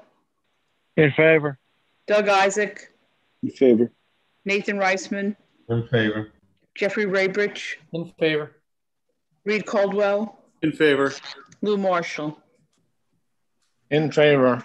Michael Redlener? Aye. Wallace Carter? Approved. Laura Ivicoli? In favor. Peter Wire? Approved. Paul Barbara? Approved. David Benelli? Yes. Tim Stiles? Approve. Mark Cantor? In favor. Matthew Harris? In favor. Robert Krupe? In favor. Art Cooper? In favor. Unanimously approved. Thank you very much, Dr. Lai. 2 more to go. Yes, 2 more to go. So the first one that we'll go through is going to be the adult non-traumatic cardiac arrest protocols. So again, this is specifically for adults only. The pediatric protocol is still being worked on. So hopefully by the next REMAC meeting, we'll go through the non-traumatic cardiac arrest for pediatric protocol, but this is only for adults. So again, so a lot of these, there was a concerted effort to try and remove like a lot of sort of like sub protocols with the cardiac arrest protocol, and then now just for the non-traumatic cardiac arrest to just have one singular protocol to kind of encompass all sort of like all of the potential patients that would be falling under. Excuse me. So CFR is nothing has changed in terms of just a prompt AED placement, as well as the chest compressions for here, as well as following the AED prompts as directed. EMTs are again to be requesting ALS assistance, but then are to continue CPR and AED analysis with minimal interruption of chest compressions, but then also to transport after a total of 3 cycles in CPR and AED analysis if that ALS unit has not arrived by that time. In terms of for the paramedic section, so again, if that AED was initially in place, they are to transition from the AED to the ALS monitor and begin cardiac monitoring. As soon as they are there, they are to perform any sort of needle decompression for suspected tension pneumothorax as needed for any potential cause for PEA. Afterwards, they are to obtain intravascular access and then administer epinephrine to repeat as needed every 3 to 5 minutes until the patient achieves ROS. Afterwards, they're to perform advanced airway management after the second rhythm analysis, obtain blood glucose level and treat as needed. And then for those cases if the rhythm is in ventricular fibrillation or pulseless VTAC, they are to administer the amiodarone bolus, 300 milligrams IV. And then if they are to still be on scene after 20 minutes of ALS treatment, they are to consider contacting online medical control for any medical control options as indicated or for termination of resuscitation. Medical control options, again, have been sort of consolidated under this general medical non-traumatic cardiac arrest protocol. So we have the same in terms of sodium bicarbonate administration, 44 to 88 milliequivalents IV, and then the calcium chloride, 1 gram IV, administration of crystalloid fluids to a maximum of 3 liters. And then for any sort of recurring VFib or pulseless VTAC, the amiodarone 150 milligrams IV or the magnesium sulfate 2 grams IV. Otherwise, a lot of these key points and considerations have just sort of been in place since with our current unified protocols. I did some research on Google. I'm like, that's not the answer I really wanted to hear. I thought you really should do some research. Okay, very good. Thank you, Dr. Lai. Any discussion with regard to these protocols? Both from medical standards and REMAC, just to make it efficient. Hearing none. Anyone on? David, I'm yes, sorry. Go ahead. Was there any consideration for adding a note about hypothermia in the setting of cardiac arrest, like the not using multiple doses of epinephrine or anything like that? I mean, it's a small change, but I wanted to get people's thoughts. I do not believe that was discussed during the protocol committee. Although we do have under for the let's see, what was it? Under the the cold emergencies protocol, that we do have a key point on here for that patients with hypothermic immersion, they may remain viable with prolonged exposures, just for the potential for continued resuscitation efforts for those patients, but we did not address in terms of specifically epinephrine with hypothermic patients.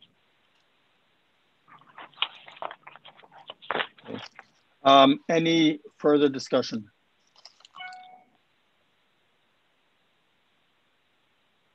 Okay, hearing none. Is there anyone on medical standards who objects or abstains to moving this protocol to REMAC for approval? Very good. Hearing none, Marie, please do a roll call for REMAC members. Robert Winchell. Approve. Nick Alexandru. Yes, in favor. Kevin Munjal. Approve. Cindy Basilios. Approve. Dario Gonzalez. Approved. Doug Isaacs. In favor. Nathan Reisman. In favor. Jeffrey Raybridge. In favor. Reed Caldwell. In favor. Lewis Marshall. In favor. Michael Redlener. I'm in favor. Wallace Carter. In favor. Laura Ivacoli. In favor. Peter Wire. Yes. Paul Barbara. Yes. David Benelli. Yes. Tim Stiles.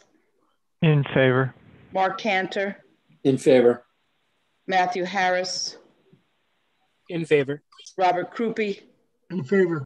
Arthur Cooper. In favor. Carried unanimously.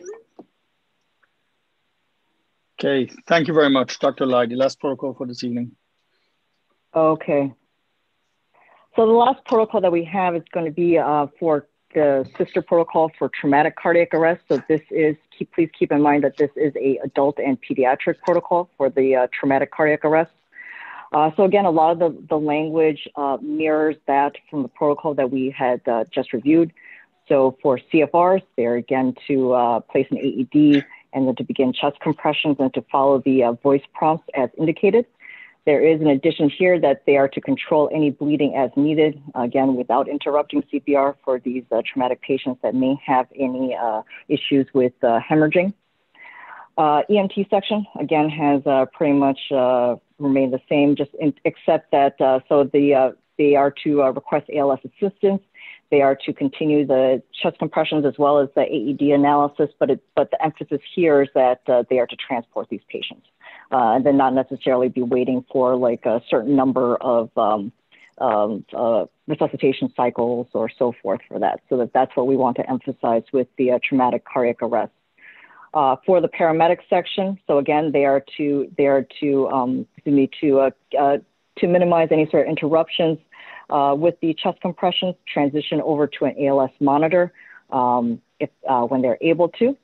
And we do have a statement on here that if the cause of the cardiac arrest is suspected to be secondary to a medical condition that is not traumatic, that they are to treat accordingly as a non-traumatic cardiac arrest. So again, that they are to then reference back to the previous protocol if there is a medical etiology for the patient to be under cardiac arrest.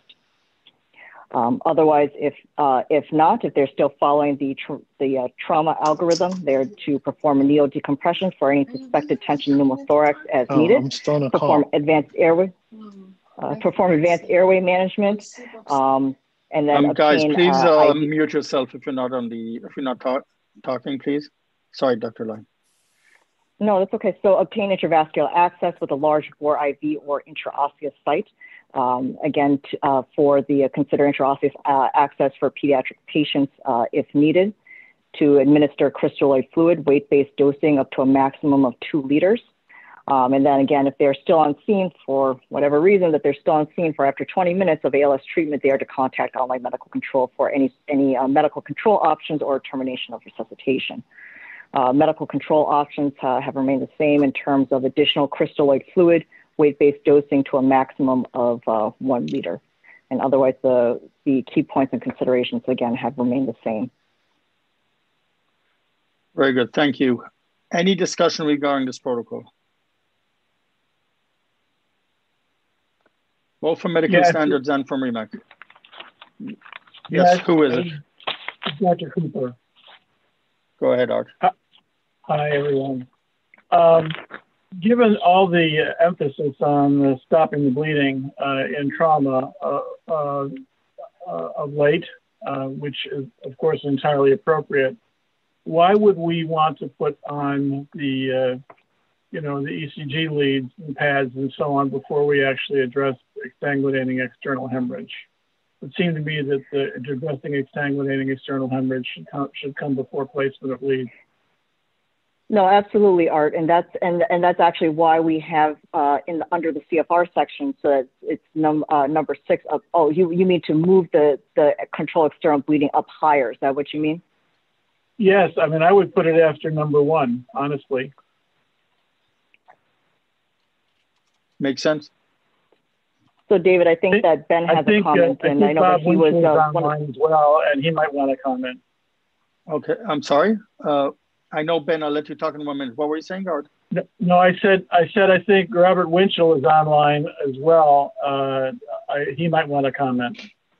Okay, so Dr. Winchell will give you 1 minute. Let me let Dr. Zaber talk first, and then you're next, okay? Ben, go ahead. Sure, no, that sounds great. Thank you. Ben, Dr. Zaber? Okay, Ben. Can you hear me? Yep, there you go. Now we can. All right, good. Sorry. I think the thinking was that if you have a patient who has life-threatening, you're going to address right away, but you're going to be bleeding protocol. This protocol is more for you have a patient down in cardiac arrest. So you're going to start with treating the cardiac arrest. And I think the thinking for step 6 was more, you have a patient who's in arrest, but they also have an amputation from a subway car, so you'd put a tourniquet on that. But I agree with Dr. Cooper, but I think the idea is if you showed up and you saw life-threatening bleeding, that you deal with on the bleeding protocol, not this protocol.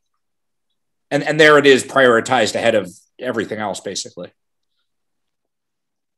Dr. Winchell. Well, I can see the logic behind that. It just, to Art's point, if the patient's in arrest because they're lying in a pool of blood, the external hemorrhage really needs to be addressed if it's going to do much good. So, I think it's reasonable if this is the traumatic arrest protocol. I might argue it makes some sense to bring it a little farther up just to make sure it's on people's minds. Because amazingly, sometimes it's not, even though it seems as it should be. Very good. Is there a motion to just move this a little forward? Is there any further discussion on this?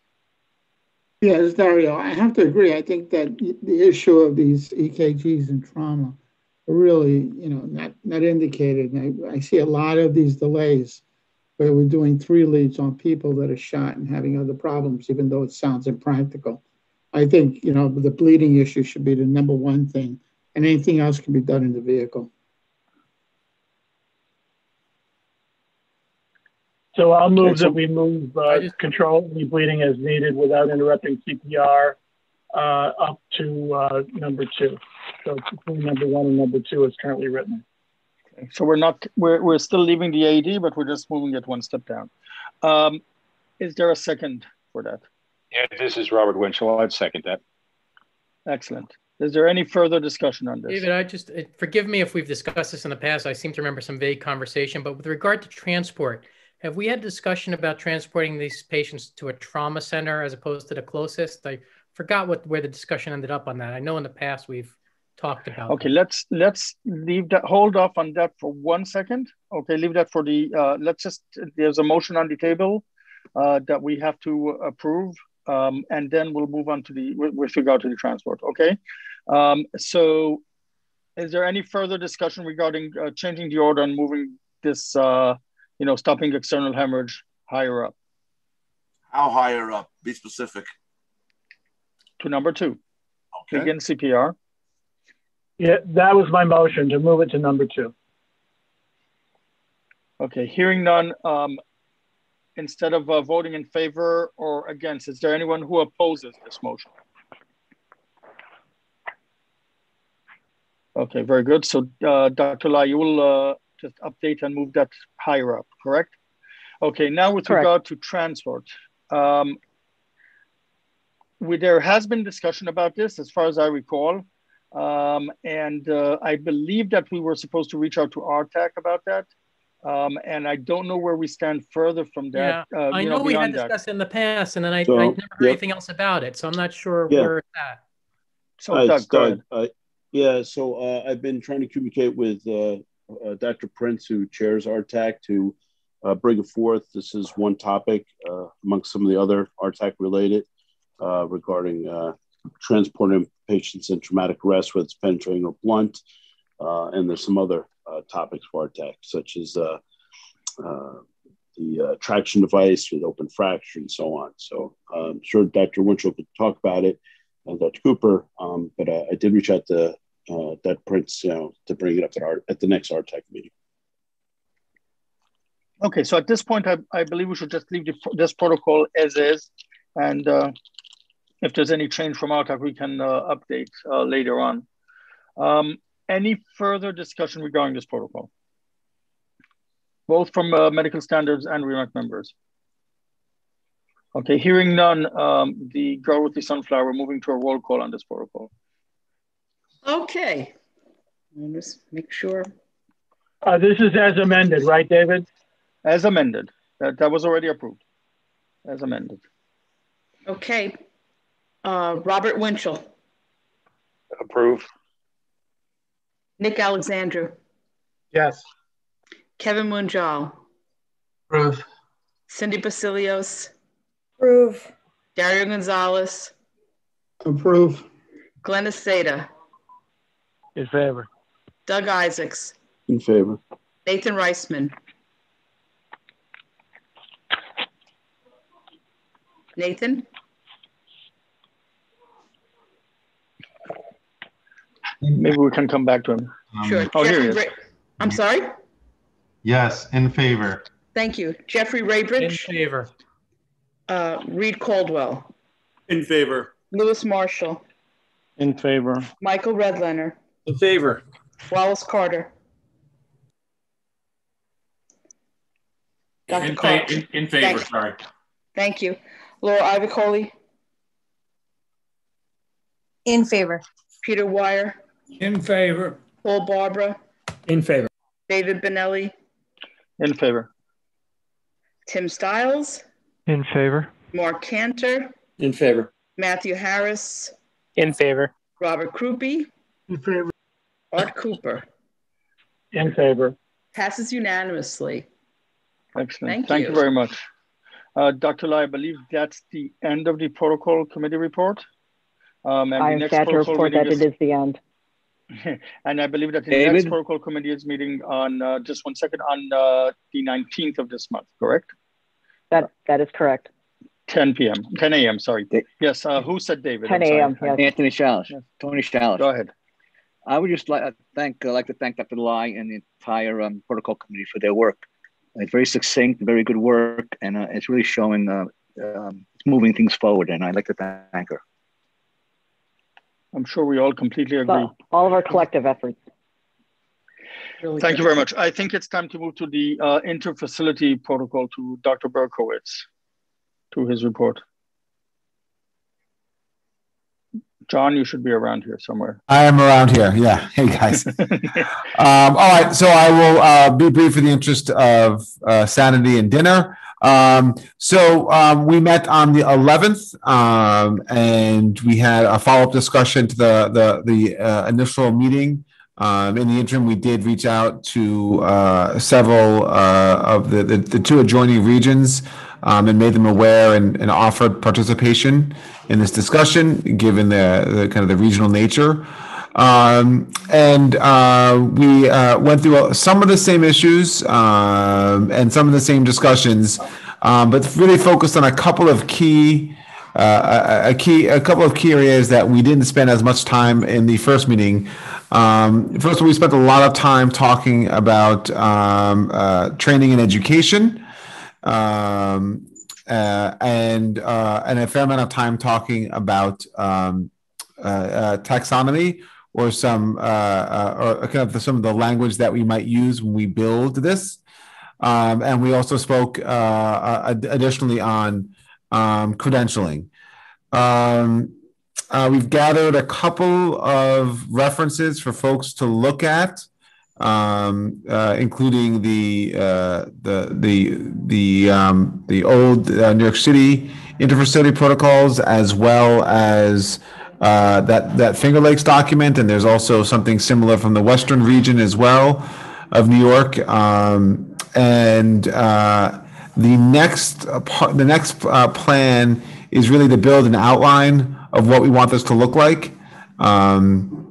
I think there's general consensus that to focus more on the minimal standards part and less to focus on kind of a protocol in the traditional sense. What the plan right now is, I'm going to compile all the information from the past two meetings, put it together in a succinct outline, share it with the participants of the two tags meetings that we've had, and see if we can get agreement that the outline, when that document is fleshed out, that suits our needs. And then we can go from there. The next meeting, I think that in order to get all that together, I think the next meeting that we would have would be not this, would be April 8th at 1 p.m. We were talking about doing it Thursdays, the second Thursday at 1, but it will probably take a few more weeks to truly pull all the notes I have and some of the other references together and build that outline. And then that will be the blueprint for moving forward. Any thoughts, questions, or issues?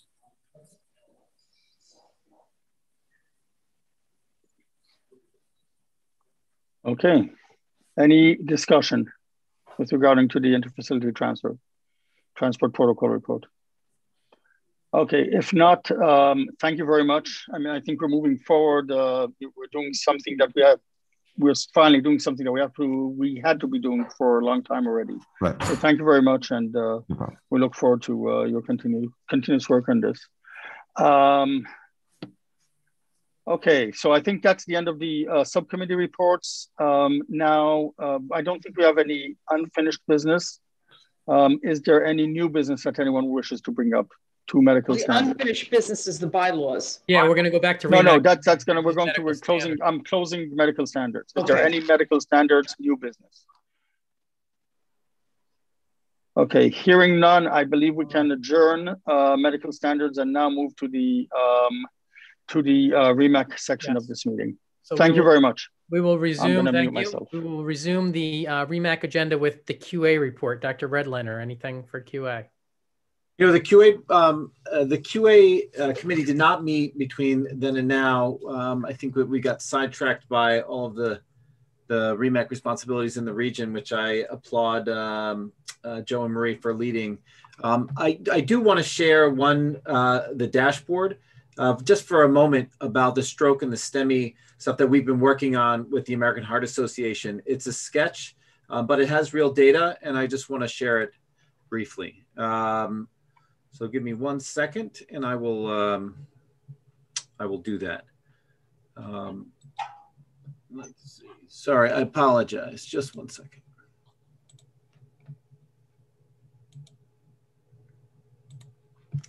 Okay, so this, what you see in front of you is the initial. We don't see anything. You haven't shared. I don't see anything. All right, okay. Here again, come on, Redlener.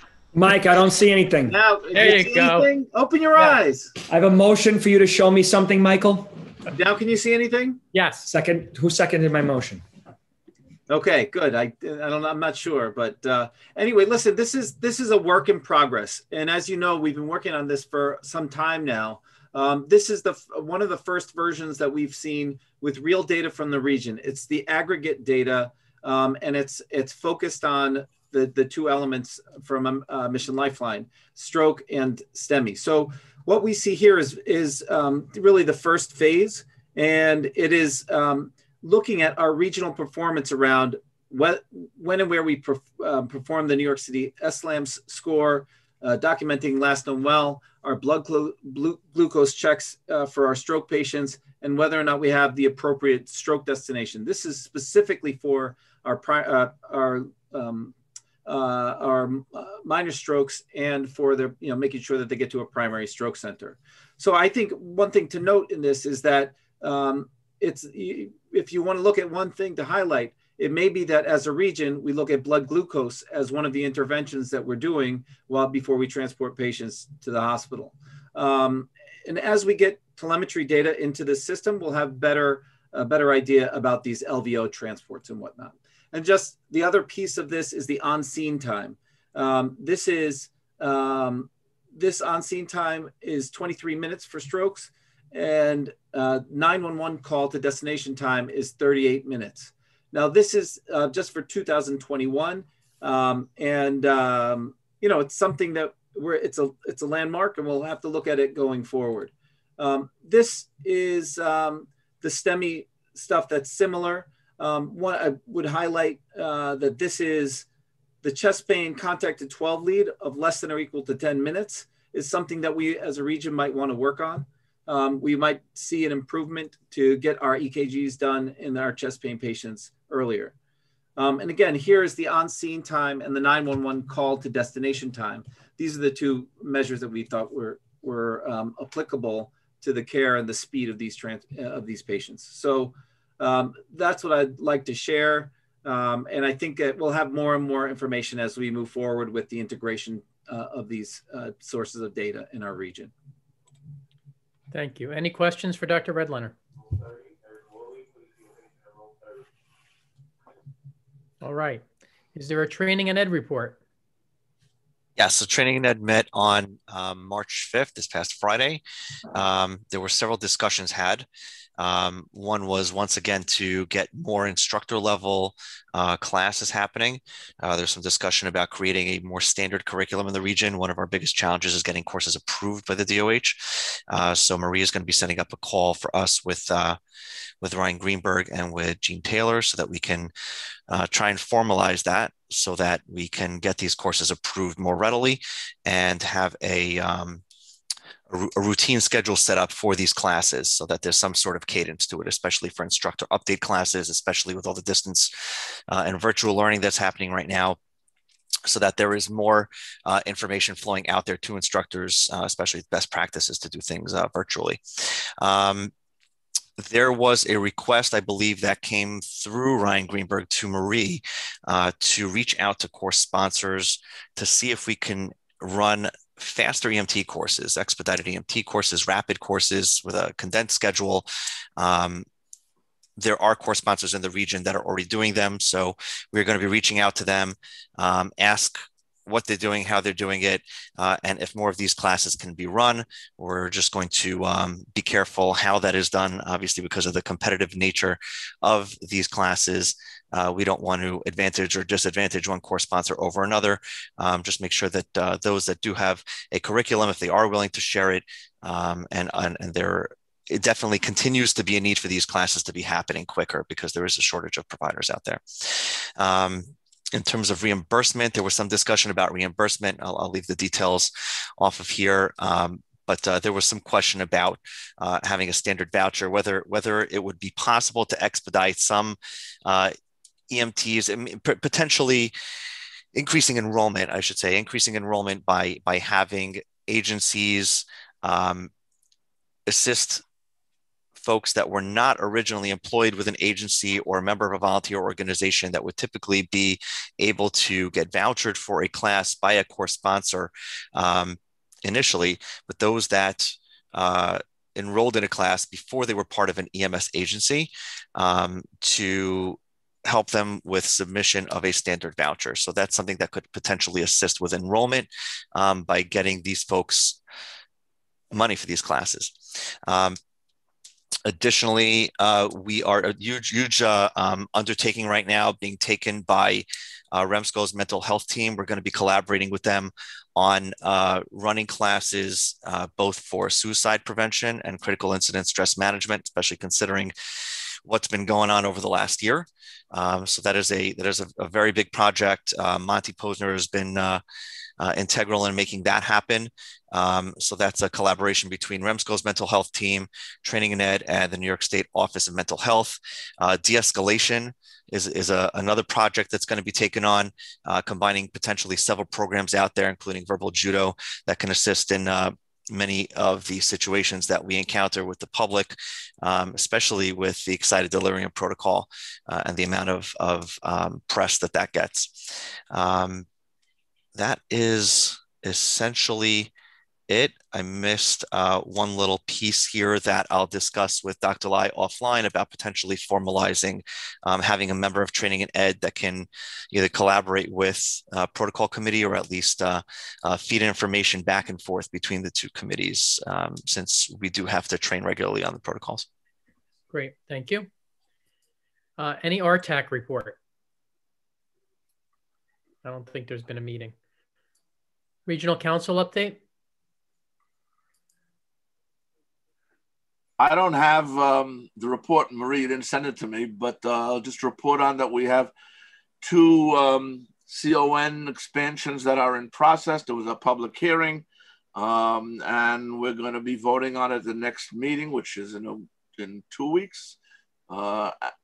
And nothing else really exciting happened other than we're grateful to the staff, Marie and all the others, for all their work on the vaccinations.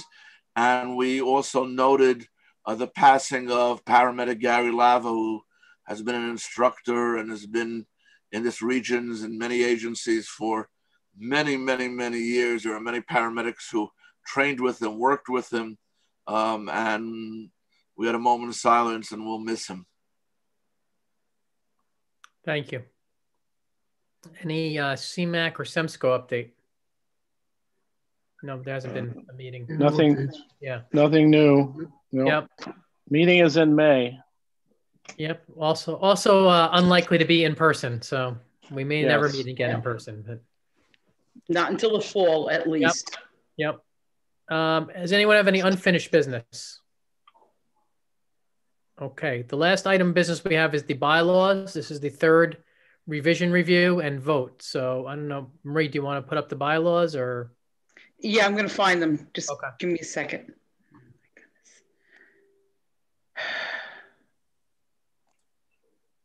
goodness. REMAC. Jeff, I'm sorry, it's Glenn to say that. Can I just bring something up while Marie looks for it? Yep. So I guess kind of new business, just a reminder, FYI, we put a medical affairs directive out last Friday about JFK screening passengers from Guinea and Democratic Republic of Congo for possible Ebola.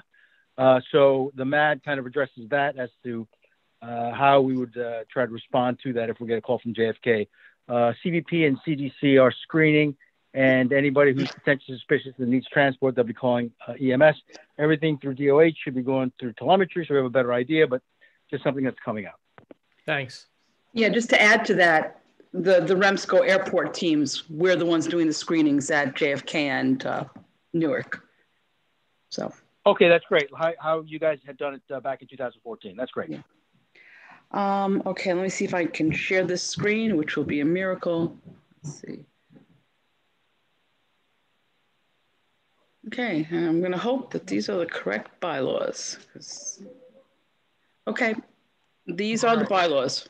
These are the bylaws. They've been emailed. We've reviewed them twice. Does anyone have any comments, concerns? Yeah, I mean, they're here if you have any questions. The changes have not changed. This is the third meeting. This is, yep, our third meeting, and now we can actually vote on them, right? Because this is the third time. Unless anyone has any other comment, we will go ahead and vote to approve. As Dr. Meyer here, I just wanted to make sure we have the right version. Can you scroll again? Okay, the last change that we made is we got rid of. Oh yeah, okay, sorry. Yep. No, that's okay. I'd rather talk about it now than approve it and find out there was a mistake. I mean, these are the only two changes, so that's it. All right. Marie? Yep. Marie? Art, go ahead. Simple thing, but at the top of the bylaws, it still says 2016, so I think that's going to be changed. Once we approve it. Yeah, when we approve it, it'll be updated to the month we approve it in. Yes. Right. Okay. Marie, can you go down, please, to the that edition in blue?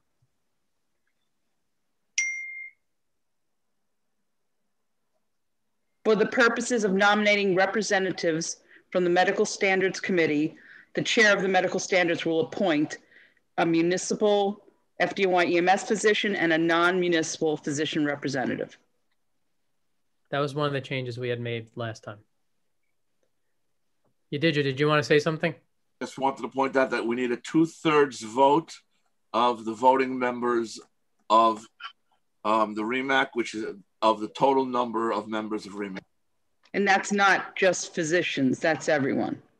It says voting members of REMAC. That's what it says. And okay. I don't think that anyone, I don't think I'm a voting member. No, your seat and Dr. Shalish's seat are not voting.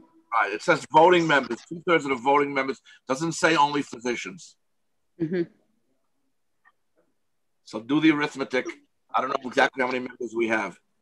Okay, hold on, let me.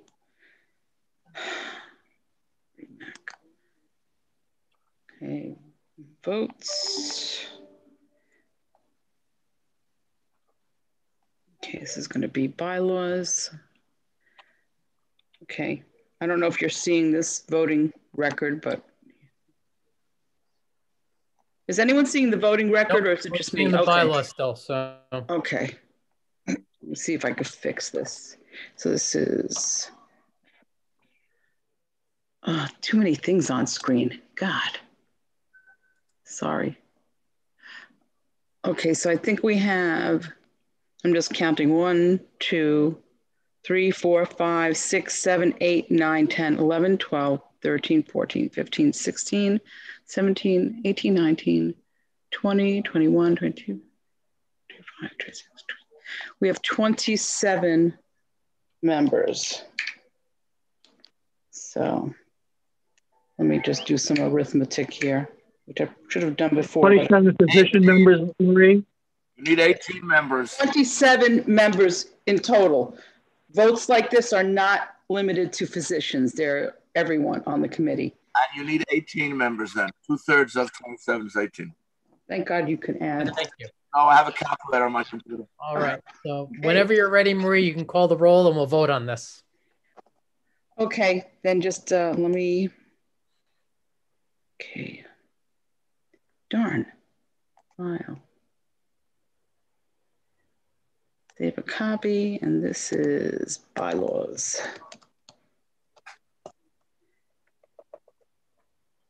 And what we're voting on is to approve these bylaws as presented and read 3 consecutive meetings. Yes. Okay, so here we go. And as before, everyone can vote in favor, oppose, or abstain. So Robert Winchell. Sorry, having some connectivity here, but I approve the change. Thank you. Nick Alexandru. Yes, approve. Kevin Munjal. Kevin? All right, approve. Thank you. Cindy Basilios? Approve. Dario Gonzalez? Approve. Glenn Aceda? In favor. Doug Isaacs? Yes. Nathan Reisman? Approve. Jeffrey Raybridge? Approve. Reed Caldwell?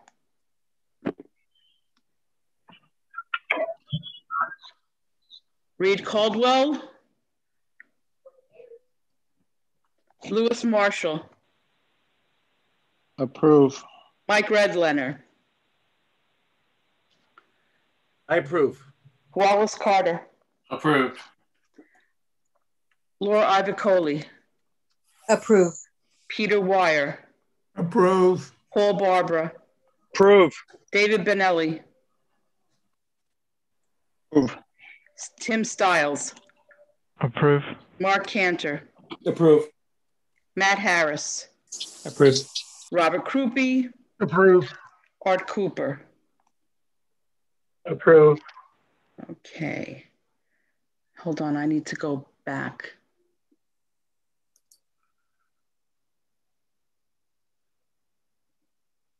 Sorry, just bear with me.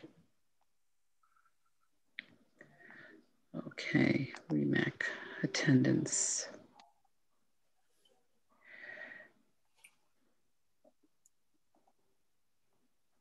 Come on. Okay, I just need to get the non-positions. Okay, Michael Vatch or Robert Ackerman? Robert Ackerman? In favor. Eric Cohen? Eric, are you still here? It's a long meeting. Okay. Grace Casciola? Approve.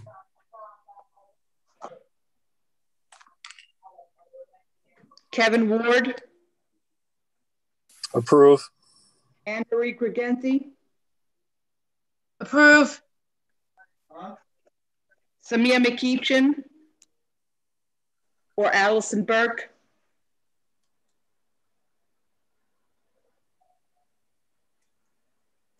Okay, they're not here.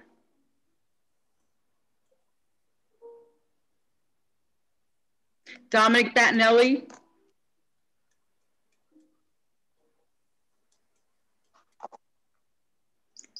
Okay. And Sean Graves? I think our non-physicians left. And that's it. So it's, let me just do a quick count. I'm sure we have enough votes. Let me just count really quickly. You have to read the vote into the record, the number of pro, abstains, and not here. Yeah. Hold on, I'm just trying to find my, it's too many things up on my screen. Sorry. Come on, where are you? Okay. Sorry, I just can't get to my files. There's too much on my screen, and I cannot get to it. Darn.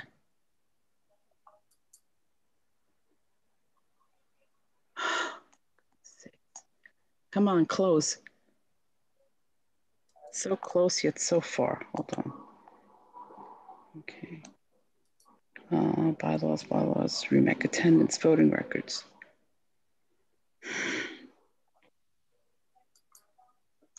Okay. Oh, come on.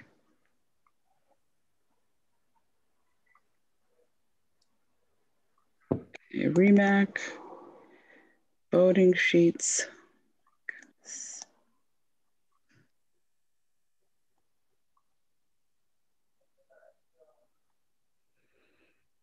Okay, open up. Sorry, I'm almost done. So we have.